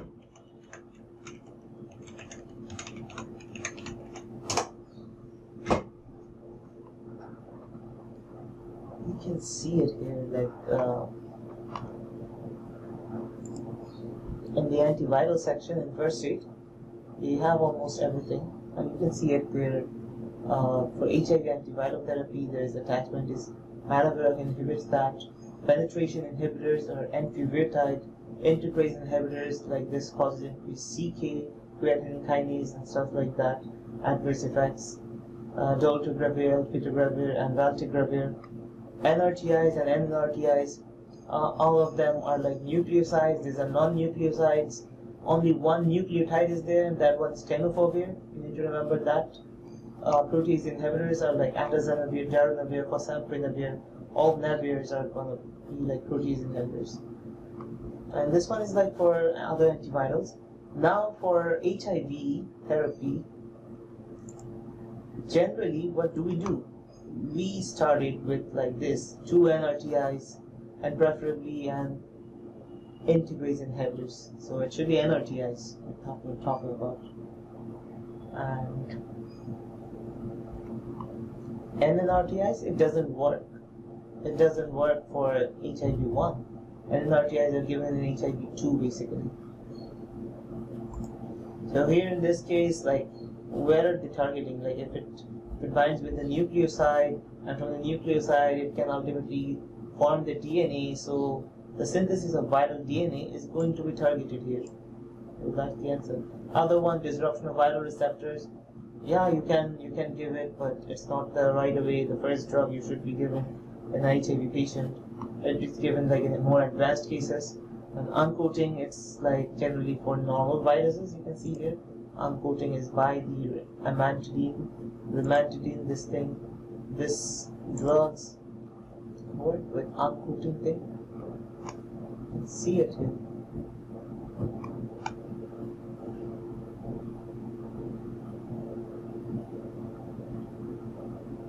Okay, I guess they have like already like taken off that drug from here, from the new 2019 section of first aid. Whatever, like uncoating is by amantadine and rimantadine. Release of viral particles from the cell. I don't know like if there is any drug, but yeah, release can be like inhibited by like the neuraminidase inhibitors like oseltamivir and zanamivir. Next question, we move on to 78-year-old man is found unresponsive in his ear by a neighbor. Paramedics arrive and begin resuscitation. 25 minutes later, he regains a stable cardiac rhythm. Brought to the emergency department, mechanical ventilation is initiated. Temperature is 36.4, pulse is normal, respirations are normal with spontaneous respiratory efforts. Blood pressure is a little bit low, 98/60, remains unresponsive. Admitted to the hospital, neighbor says he always say he wouldn't like to be kept on life support if there was no hope of recovery. His wife died 5 years ago, and I have been cooking for him, helping him with rent since then. The patient has no children and close relatives. The physician believes that the patient has sustained significant anoxic brain injury and his prognosis is poor. Now, it is most appropriate for the physician to state to the neighbor which of the following.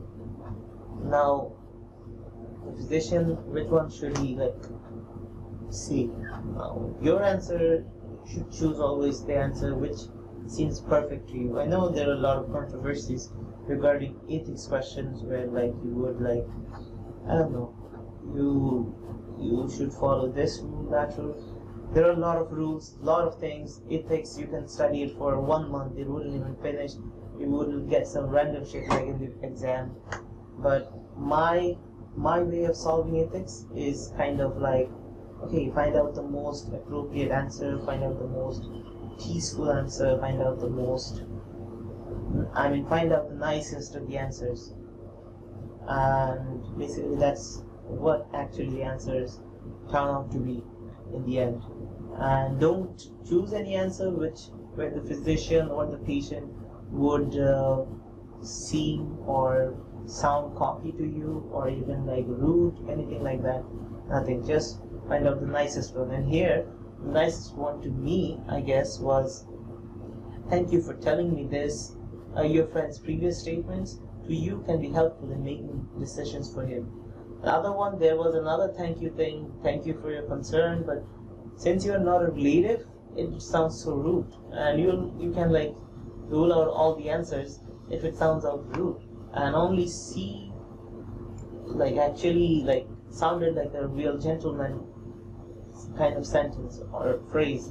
So that's why I guess C is the answer, and C is actually the answer. I've seen it like in different reviews and in different forums. A 60-year-old man has had easy fatigability, there is loss of appetite and significant weight loss over the past 3 months. Routine blood studies show a marked increase in serum calcium concentration. Radiographic examination does not show bone metastasis. The patient is most likely to have cancer. Which of the following organs they're talking about? It's pretty easy. Like there's nothing to like study from here. I guess it's like lung. None of them basically. Thyroid gland. It would cause you cancer, but I mean, if there is thyroid gland cancer, it can go to the bone. Lung cancer can also go to the bone, it's true. But the thing is, like lung cancer, it has like almost a lung carcinoma, to be more like precise, I would say.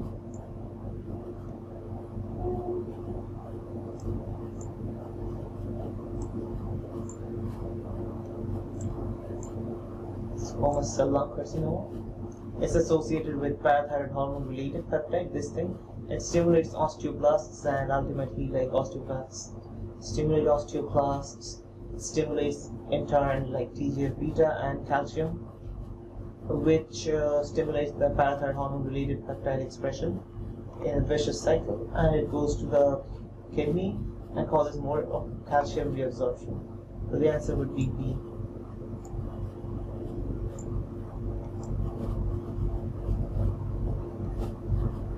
Next question is really like a little bit of annoying. It's like they expected us to know this thing, and plus it pretty much made sense, like because the patient had like triglyceride. You see, like triglyceride, its concentration is 350. That's huge. That's a lot of amount, and that would ultimately cause pancreatitis and familial hypertriglyceridemia.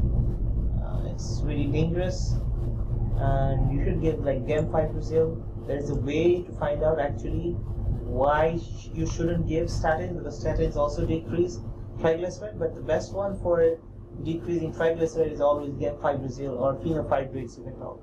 Like the fibrate group of drugs are better for like triglycerides, and you can see like the VLDL-C, you can by this Fridwald equation, you can find out like this VLDL-C is triglycerides by 5, and LDL-C is total cholesterol minus HDL minus VLDL.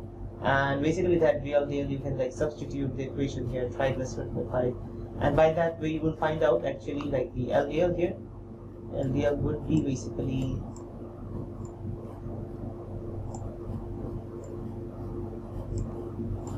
$120, which is like okay, it's fine, it's not like that. So in that sense you can like think okay, statin you don't need to give it. I would show you, I guess this thing is important. You need to know this. And see this familial chylomicronemia, you can get pancreatitis, pruritic, eruptive xanthomas, hypercholesterolemia. You would have increased LDL cholesterol, 1 LP, 2 LD, 3 with E, 4 gets more. This is how I remember. Like the familial dyslipidemias, there was like a mnemonic I saw like in Dr. USMLE, and it really helped me a lot. And here you can see like familial hypertriglyceridemia, greater than 1000, it can cause pancreatitis if you don't like intervene right now. It can go out of control and can be really, really difficult in future. Next question we would move on to. This is about vaccination. They just asked here like which one you should give, like with a girl who came like from rural region of China, and he emigrated from there. He received no medication. He was here for a well child examination. So basically in 6 months, what are you going to give, like amongst all these vaccinations? Only hepatitis, that's it. And basically that's what they give, like hepatitis is given, like the hepatitis B, and hepatitis B is associated with like hepatitis B is very common, like in Asia, that part of the world. You can see like the B and T cell mediated immunity. In B cell it just induces the humoral, T cell cellular immunity, but if you conjugate something with it, you can get both B and T cell effect. That's why conjugated vaccines are used. Examples of conjugated vaccine would be Haemophilus influenza type B, pneumococcal conjugate vaccine. There's always this thing about these vaccinations. There's this like PPSV and PCV. PCV is generally for basically for infants. PPSV is for the elderly. MCV, you can see it's a meningococcal vaccine. You can remember these things this way, like see like hepatitis B at birth.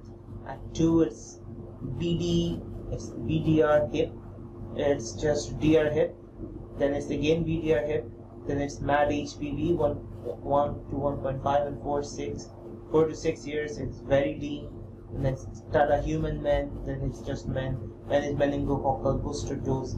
TADA is like you see like Tdap and DTaP. There has been a lot of confusion.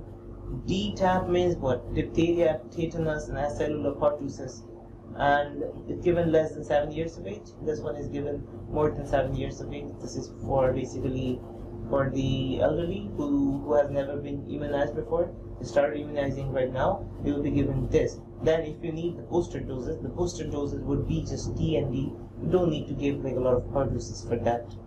And basically like the diphtheria toxoid, it is more in this case.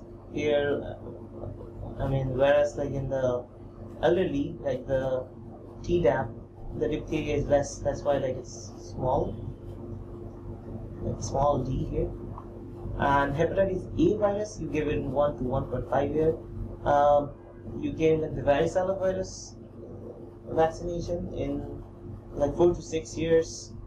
DIM, they have talked here about, which is kind of like this inactivated polio vaccine. They don't give like the oral polio vaccine.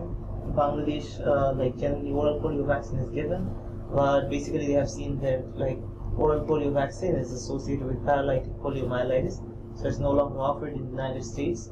Generally they give this IPV, like the inactivated polio vaccine. And there is like a lot of notes and stuff here. Look at it. MMR vaccine is also given. You see 1 to 1.5 and 5 years. Measles, mumps, rubella, they have talked here about. So you need to know about this vaccination schedule. Sometimes some random questions might pop up in the exam. For this question, like it's like some fetish Nbme is having nowadays. Like they're having questions like for intention to treat in quite like every Nbmes. So it's generally nothing. It's a very simple thing. Here, like they have said, like a prospective study is done to assess the relative efficacy of 2 different antihypertensive medications, and both of which were shown to be efficacious in placebo-controlled trials. In the study, patients with hypertension were randomly assigned to receive one of the 2 antihypertensive medications. At the conclusion of the study, some participants reported inconsistent adherence to their medication. Wherever there is adherence problem, remember it for your assembly purpose, it's going to be intention to treat analysis. But others reported discontinuing their study medication altogether before the primary outcome. A few of these patients who discontinued their study medication were prescribed the other group's study medication by their primary care physician and were taking it at the time of the primary outcome measurement. In the primary analysis, which of the following methods should the investigators use to analyze data from the patients who were not adherent to the medication regimen? Basically, like whenever you're doing some kind of randomized controlled trial, you can like choose people. You can choose like you have to like choose people randomly, and the 2 groups, like which one would be control, another would be like intervention group. And in the control and intervention group, they should be quite like similar and equal in size, equal in number of aspects, and you can control the confoundings in case of randomized controlled trial. But here in this case, what we are seeing is like we need to remember always, like before a clinical trial or trial, whatever you say, you need to keep like an accountability of everything that is happening. I mean, how many people got enrolled there, how many people left it, how many people got adhered to the treatment regimen, how many people adhered to the intervention, how many control left it, and how many withdrew from the entire thing. You need to specify these things completely before the board of the trial or the jury of the trial, so that your trial cannot come, it doesn't become futile. because if you give like complete specifications of everything that has happened throughout the process, then you can basically like find out like what is the problem, and it doesn't overestimate, or it doesn't underestimate the entire findings of the study, and that's what is called.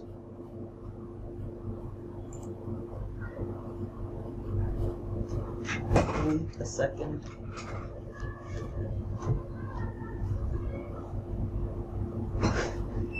So yeah, it doesn't overestimate or underestimate anything. So that's how like it's dealt with, and that's the entire theme of intent to treat analysis. You have to have like a complete thing, complete data gathering of everything that have happened here. And this one is an example. You can see like we have put up everything, like how many were excluded, because why they were excluded, because they did not meet the inclusion criteria, and they declined. Some people declined to participate. There were some other reasons, and this is important. Like you cannot just say like, okay, like I included this 285, two were not there. Okay, fine, we won't count them. No, it's not like this. You have to include the outcome for each participant in the group to which he or she was randomized. This is how like studies are done in randomized controlled trial, and this even small detail is very important. It can change out the entire prospect, or you can say like the entire result of the study. So here the answer would be C.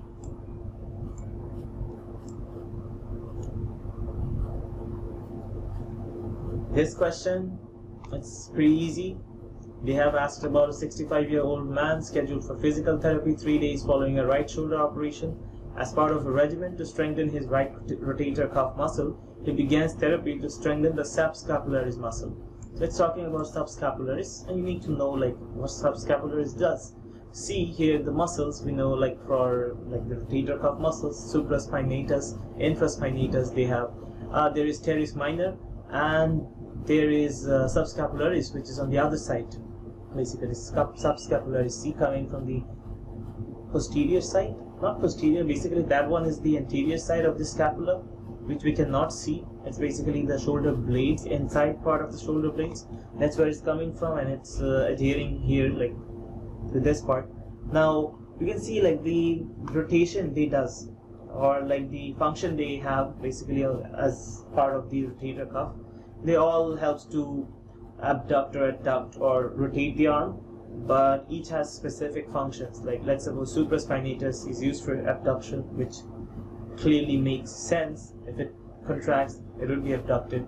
Infraspinatus, this one also makes sense. It would cause like lateral rotation, and there would be adduction in that case. There wouldn't be any adduction, sorry.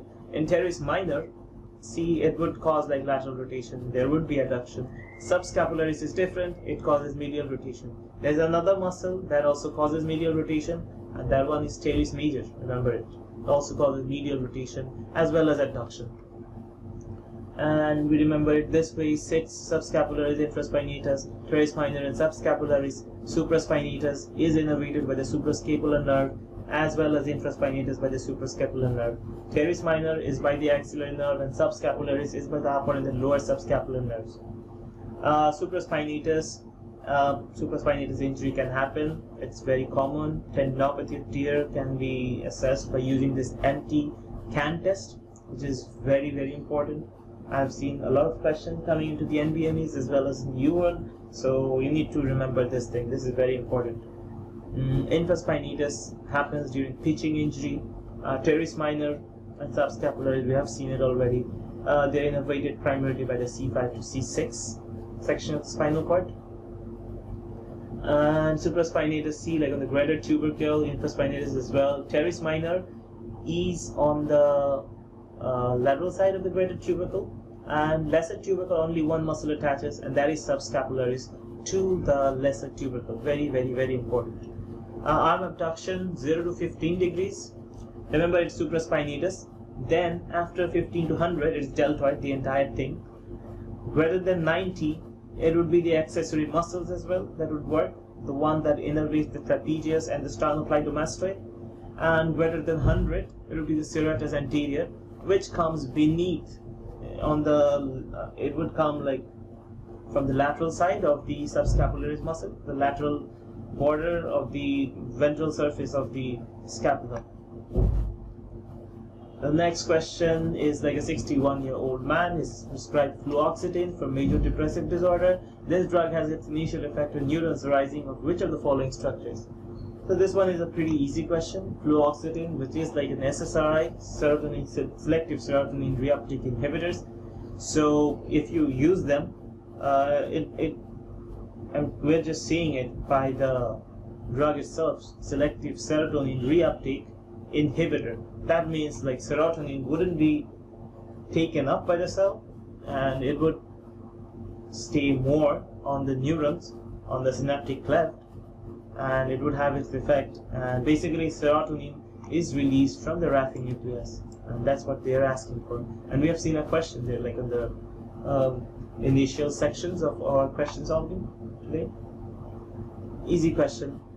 Next question is a 50-year-old man who lives in eastern Minnesota comes to the physician in July because of a 3-day history of fever and malaise.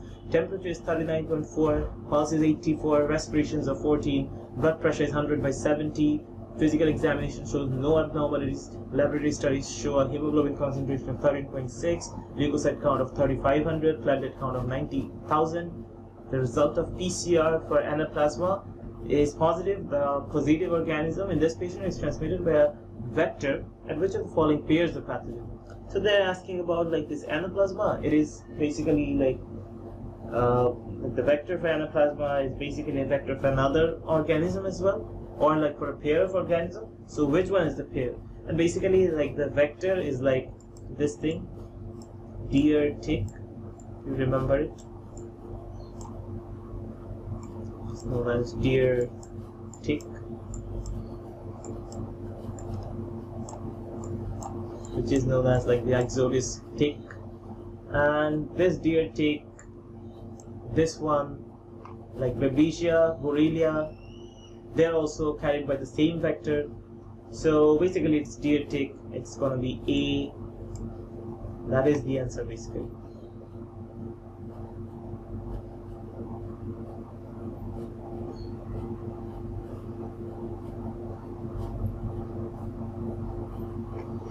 Okay, so the next question, we're seeing a child with septicemia has antibiotic clearance. So steady state concentration of the antibiotic is 12. Which of the following is the maintenance dose? So we need to remember this maintenance dose. It's basically like this. If you give it once a day, every 24 hours, you have to give it, you should take into consideration the clearance. You have to take the steady state concentration, as well as you should take like the dosing interval, which is the tau, and you should take into the consideration the bioavailability, which is the IV, which is equal to 1 in this case. And ultimately, like if you take this 0.09, they have been doing a trick here. If you take it somewhat like this, 0.1, the answer will turn out to be 28.8. That is the answer. This tau, you would think it as like you would take it as 1, because you're giving it once per 24 hour.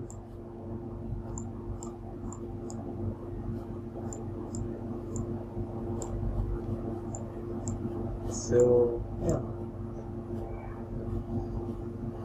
Then a 63-year-old man comes to the physician because of a 2-month history of progressive shortness of breath with exertion. Pulse is 80, respirations are 8, blood pressure is 125/80. Physical examination shows no other abnormalities. A chest X-ray shows a mass presenting against the outside of the trachea just above the carina. Now, if you have mass pressing against outside of the trachea, just above, no, okay, this thing above the carina. If you see, the problem is basically like it's a thoracic compression. It's kind of like you cannot take in much oxygen, you cannot let out too much oxygen, which is kind of an obstructive disease itself. And in obstructive disease, we know what happens. The FVC, forced vital capacity, it would be basically decreased. FEV1 is to FVC, that would be decreased as well. And the peak expiratory flow rate, well, that would be decreased as well. Inspiratory flow rate, that would be decreased as well, because it's always a problem. It's kind of like an obstructive disease, but in obstructive disease you don't have inspiratory flow problem, but here you would have, because you have a mass obstructing outside of the trachea. So here the answer would be C. This is an easy question. If you have ever seen this picture wasn't given here, but they have said like there is a itchy rash, and she working in an animal clinic, scratched on both arms while caring for litter of kittens, and shows annular erythematous plaques with central clearing as well as advancing scaly borders. There is no regional lymphadenopathy. That excludes cat scratch. Which of the following is most likely diagnosis? No regional lymphadenopathy. Mycobacteria excluded somehow. Psoriasis, yeah, it can happen. Toxoplasmosis, very unlikely, very, very unlikely. There is no such vignette given. Psoriasis is like, yeah, it can have something like this, but it would be like more scaly. It wouldn't be like this central clearing what we are seeing out here. Only thing that fits here is tinea purpuris, which is like it's like a tinea infection. It's a tinea infection of the trunk, and it's pretty common after like exposure to litters of kittens or like handling of animals. It's pretty common. And what would be the treatment? Treatment would be like you can give itraconazole, you can give fluconazole, but generally fluconazole is not given. Itraconazole is the treatment of choice, as well as terbinafine can also be tried in this case. So it can be itraconazole, remember this.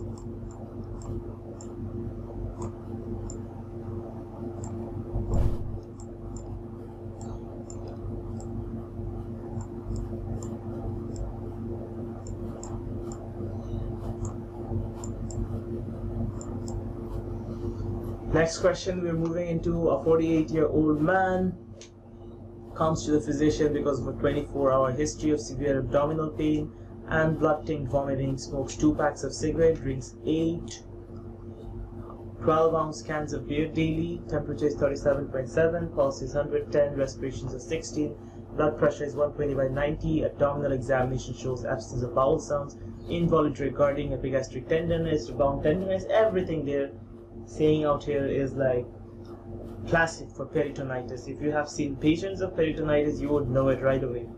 So yeah, a few things come handy when you have good experience. If you're really experienced, if you have studied a lot of things would come handy.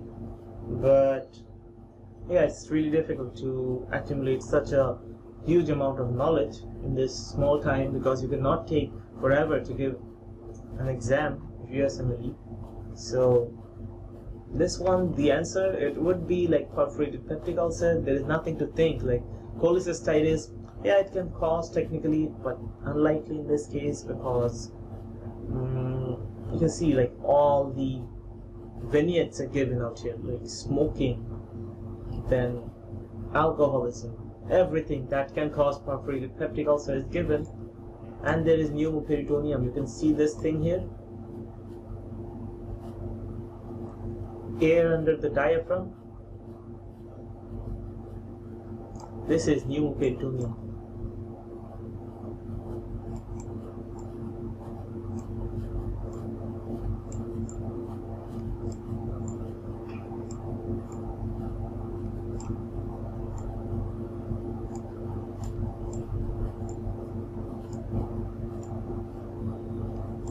It's so annoying writing with this.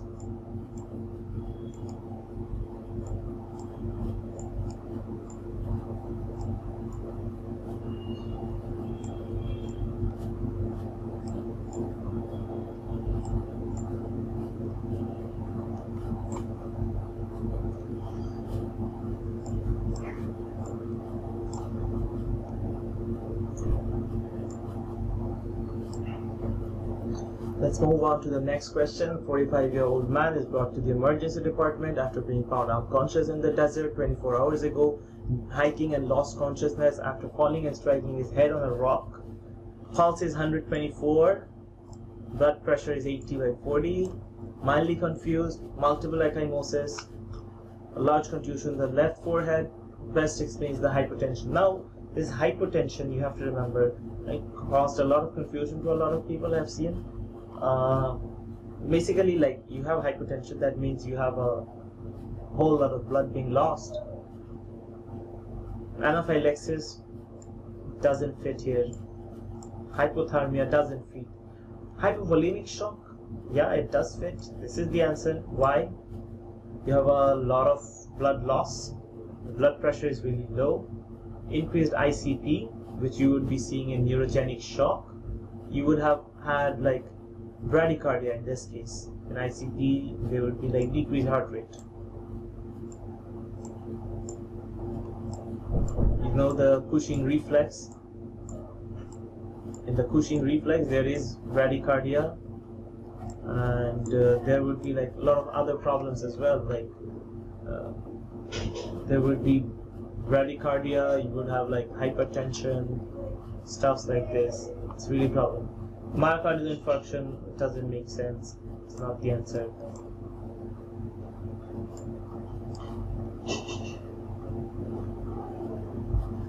This question, 21-year-old man comes to the physician because of a 1-month history of fever and abdominal pain, also has had a 6.8 kg weight loss during this period. He's a consultant to NGO that supports organic farming. He returned from a 2-month trip to the Middle East 3 weeks ago. Temperature is 39.8. Physical examination shows generalized lymphadenopathy and hepatosplenomegaly. There is pancytopenia. Everything you are seeing here, weight loss. There is Middle East. There is temperature, and there is support organic farming. Like it's associated with cattle and organic farming basically. This thing is all like related to Kala Azar, and this Kala Azar is basically, I was saying, in Bihar state of India, there is like a lot of Kala Azar cases because a lot of people stay close to like this cattle, this places where cattle breed, and since like the socioeconomic condition out there is not that good because it's one of the poorest state in India. So it's like a public health problem for the entire country of India. So the answer would be Leishmania. That's it. Leishmania domovani is the one that causes leishmaniasis. A visceral leishmaniasis is Kala Azar, and the cutaneous one is PKTL. We have said a 21-year-old man is brought to the emergency department 30 minutes after sustaining knife wounds to the abdomen in a gang-related fight. He is in shock, undergoes immediate operative repair of a perforation of the small intestine and a bleeding puncture wound to the liver. Recovery is uneventful and the patient is discharged. 6 months later, he is admitted to the hospital for treatment of an intestinal obstruction caused by peritoneal adhesions. During the corrective abdominal operation, it is observed that one of the sides of the previous injury has regenerated without any evidence of fibrous scarring. So there is regeneration and there is no evidence of fibrous scarring. Which of the following side? Out of all this, you can think about it, only liver does this kind of regeneration. Small intestine can also do, but there will be fibrosis. Skin, it's full of fibrosis and granulation tissue. Skeletal muscle atrophied. If you work out, it can get hypertrophied, but it's not that going to be easy. There will be a lot of fibrosis. Adipose subcutaneous tissue, there will be granulation tissue and fibrosis up there as well. Liver is the one, remember, that stays in the G0 phase. If you remember biochemistry, like it was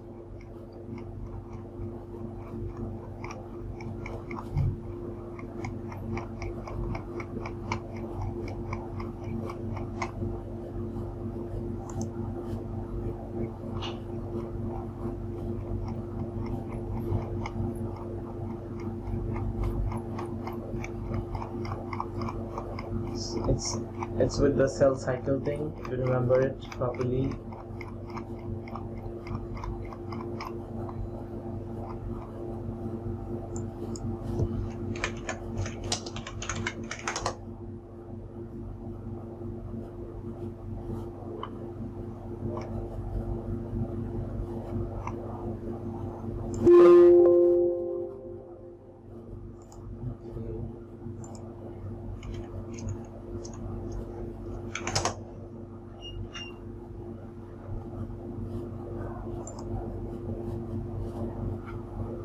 key this thing.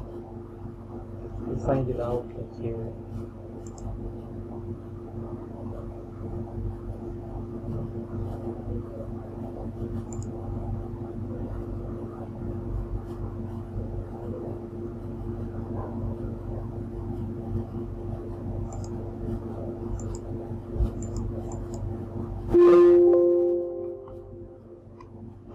Okay, basically it was in the archive section somewhere.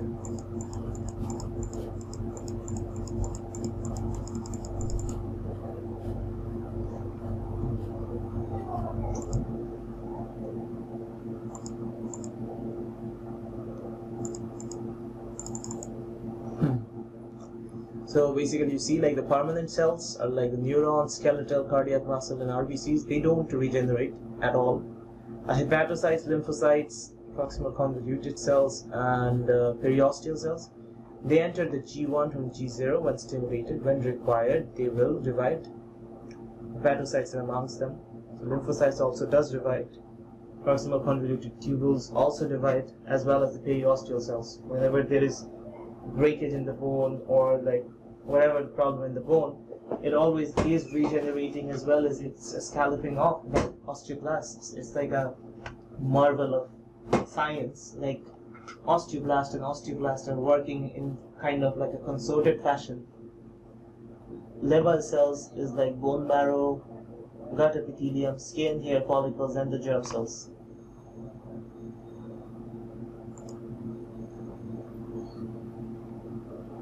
And it's the same question. The last one would be like male pattern blindness. They were asking about like a 40-year-old man who came for routine health maintenance examination.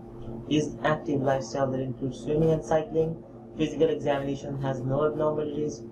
Professional image is affected. So he wants to like have like some good treatment option. And the answer should be finasteride. None of them makes sense, because finasteride would help, like would decrease like the 5-alpha reductase inhibitors, and there will be less conversion of testosterone to dihydrotestosterone. Dihydrotestosterone is actually responsible for male pattern baldness, and if you have more testosterone, that would help you with having more of like good hairs, or hair fall would decrease.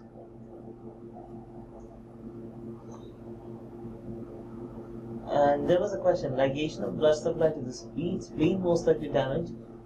To which of the following additional structure? The spleen ligation, if you ligate the blood supply to the spleen, which one would be damaged they were talking about? So only one is like the splenorenal ligament, where the tail of the pancreas lies, and that should be the answer. The answer should be E.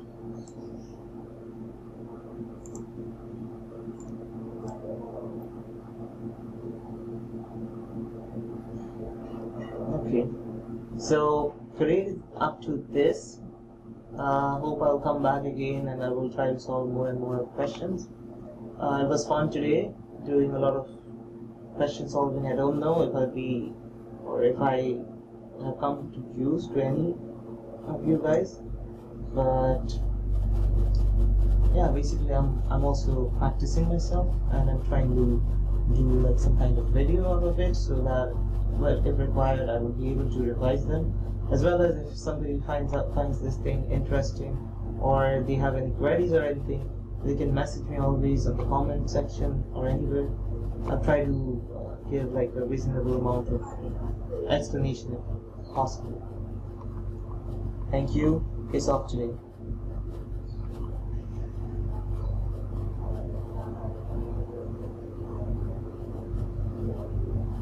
Okay, so I'm signing off today. See you again.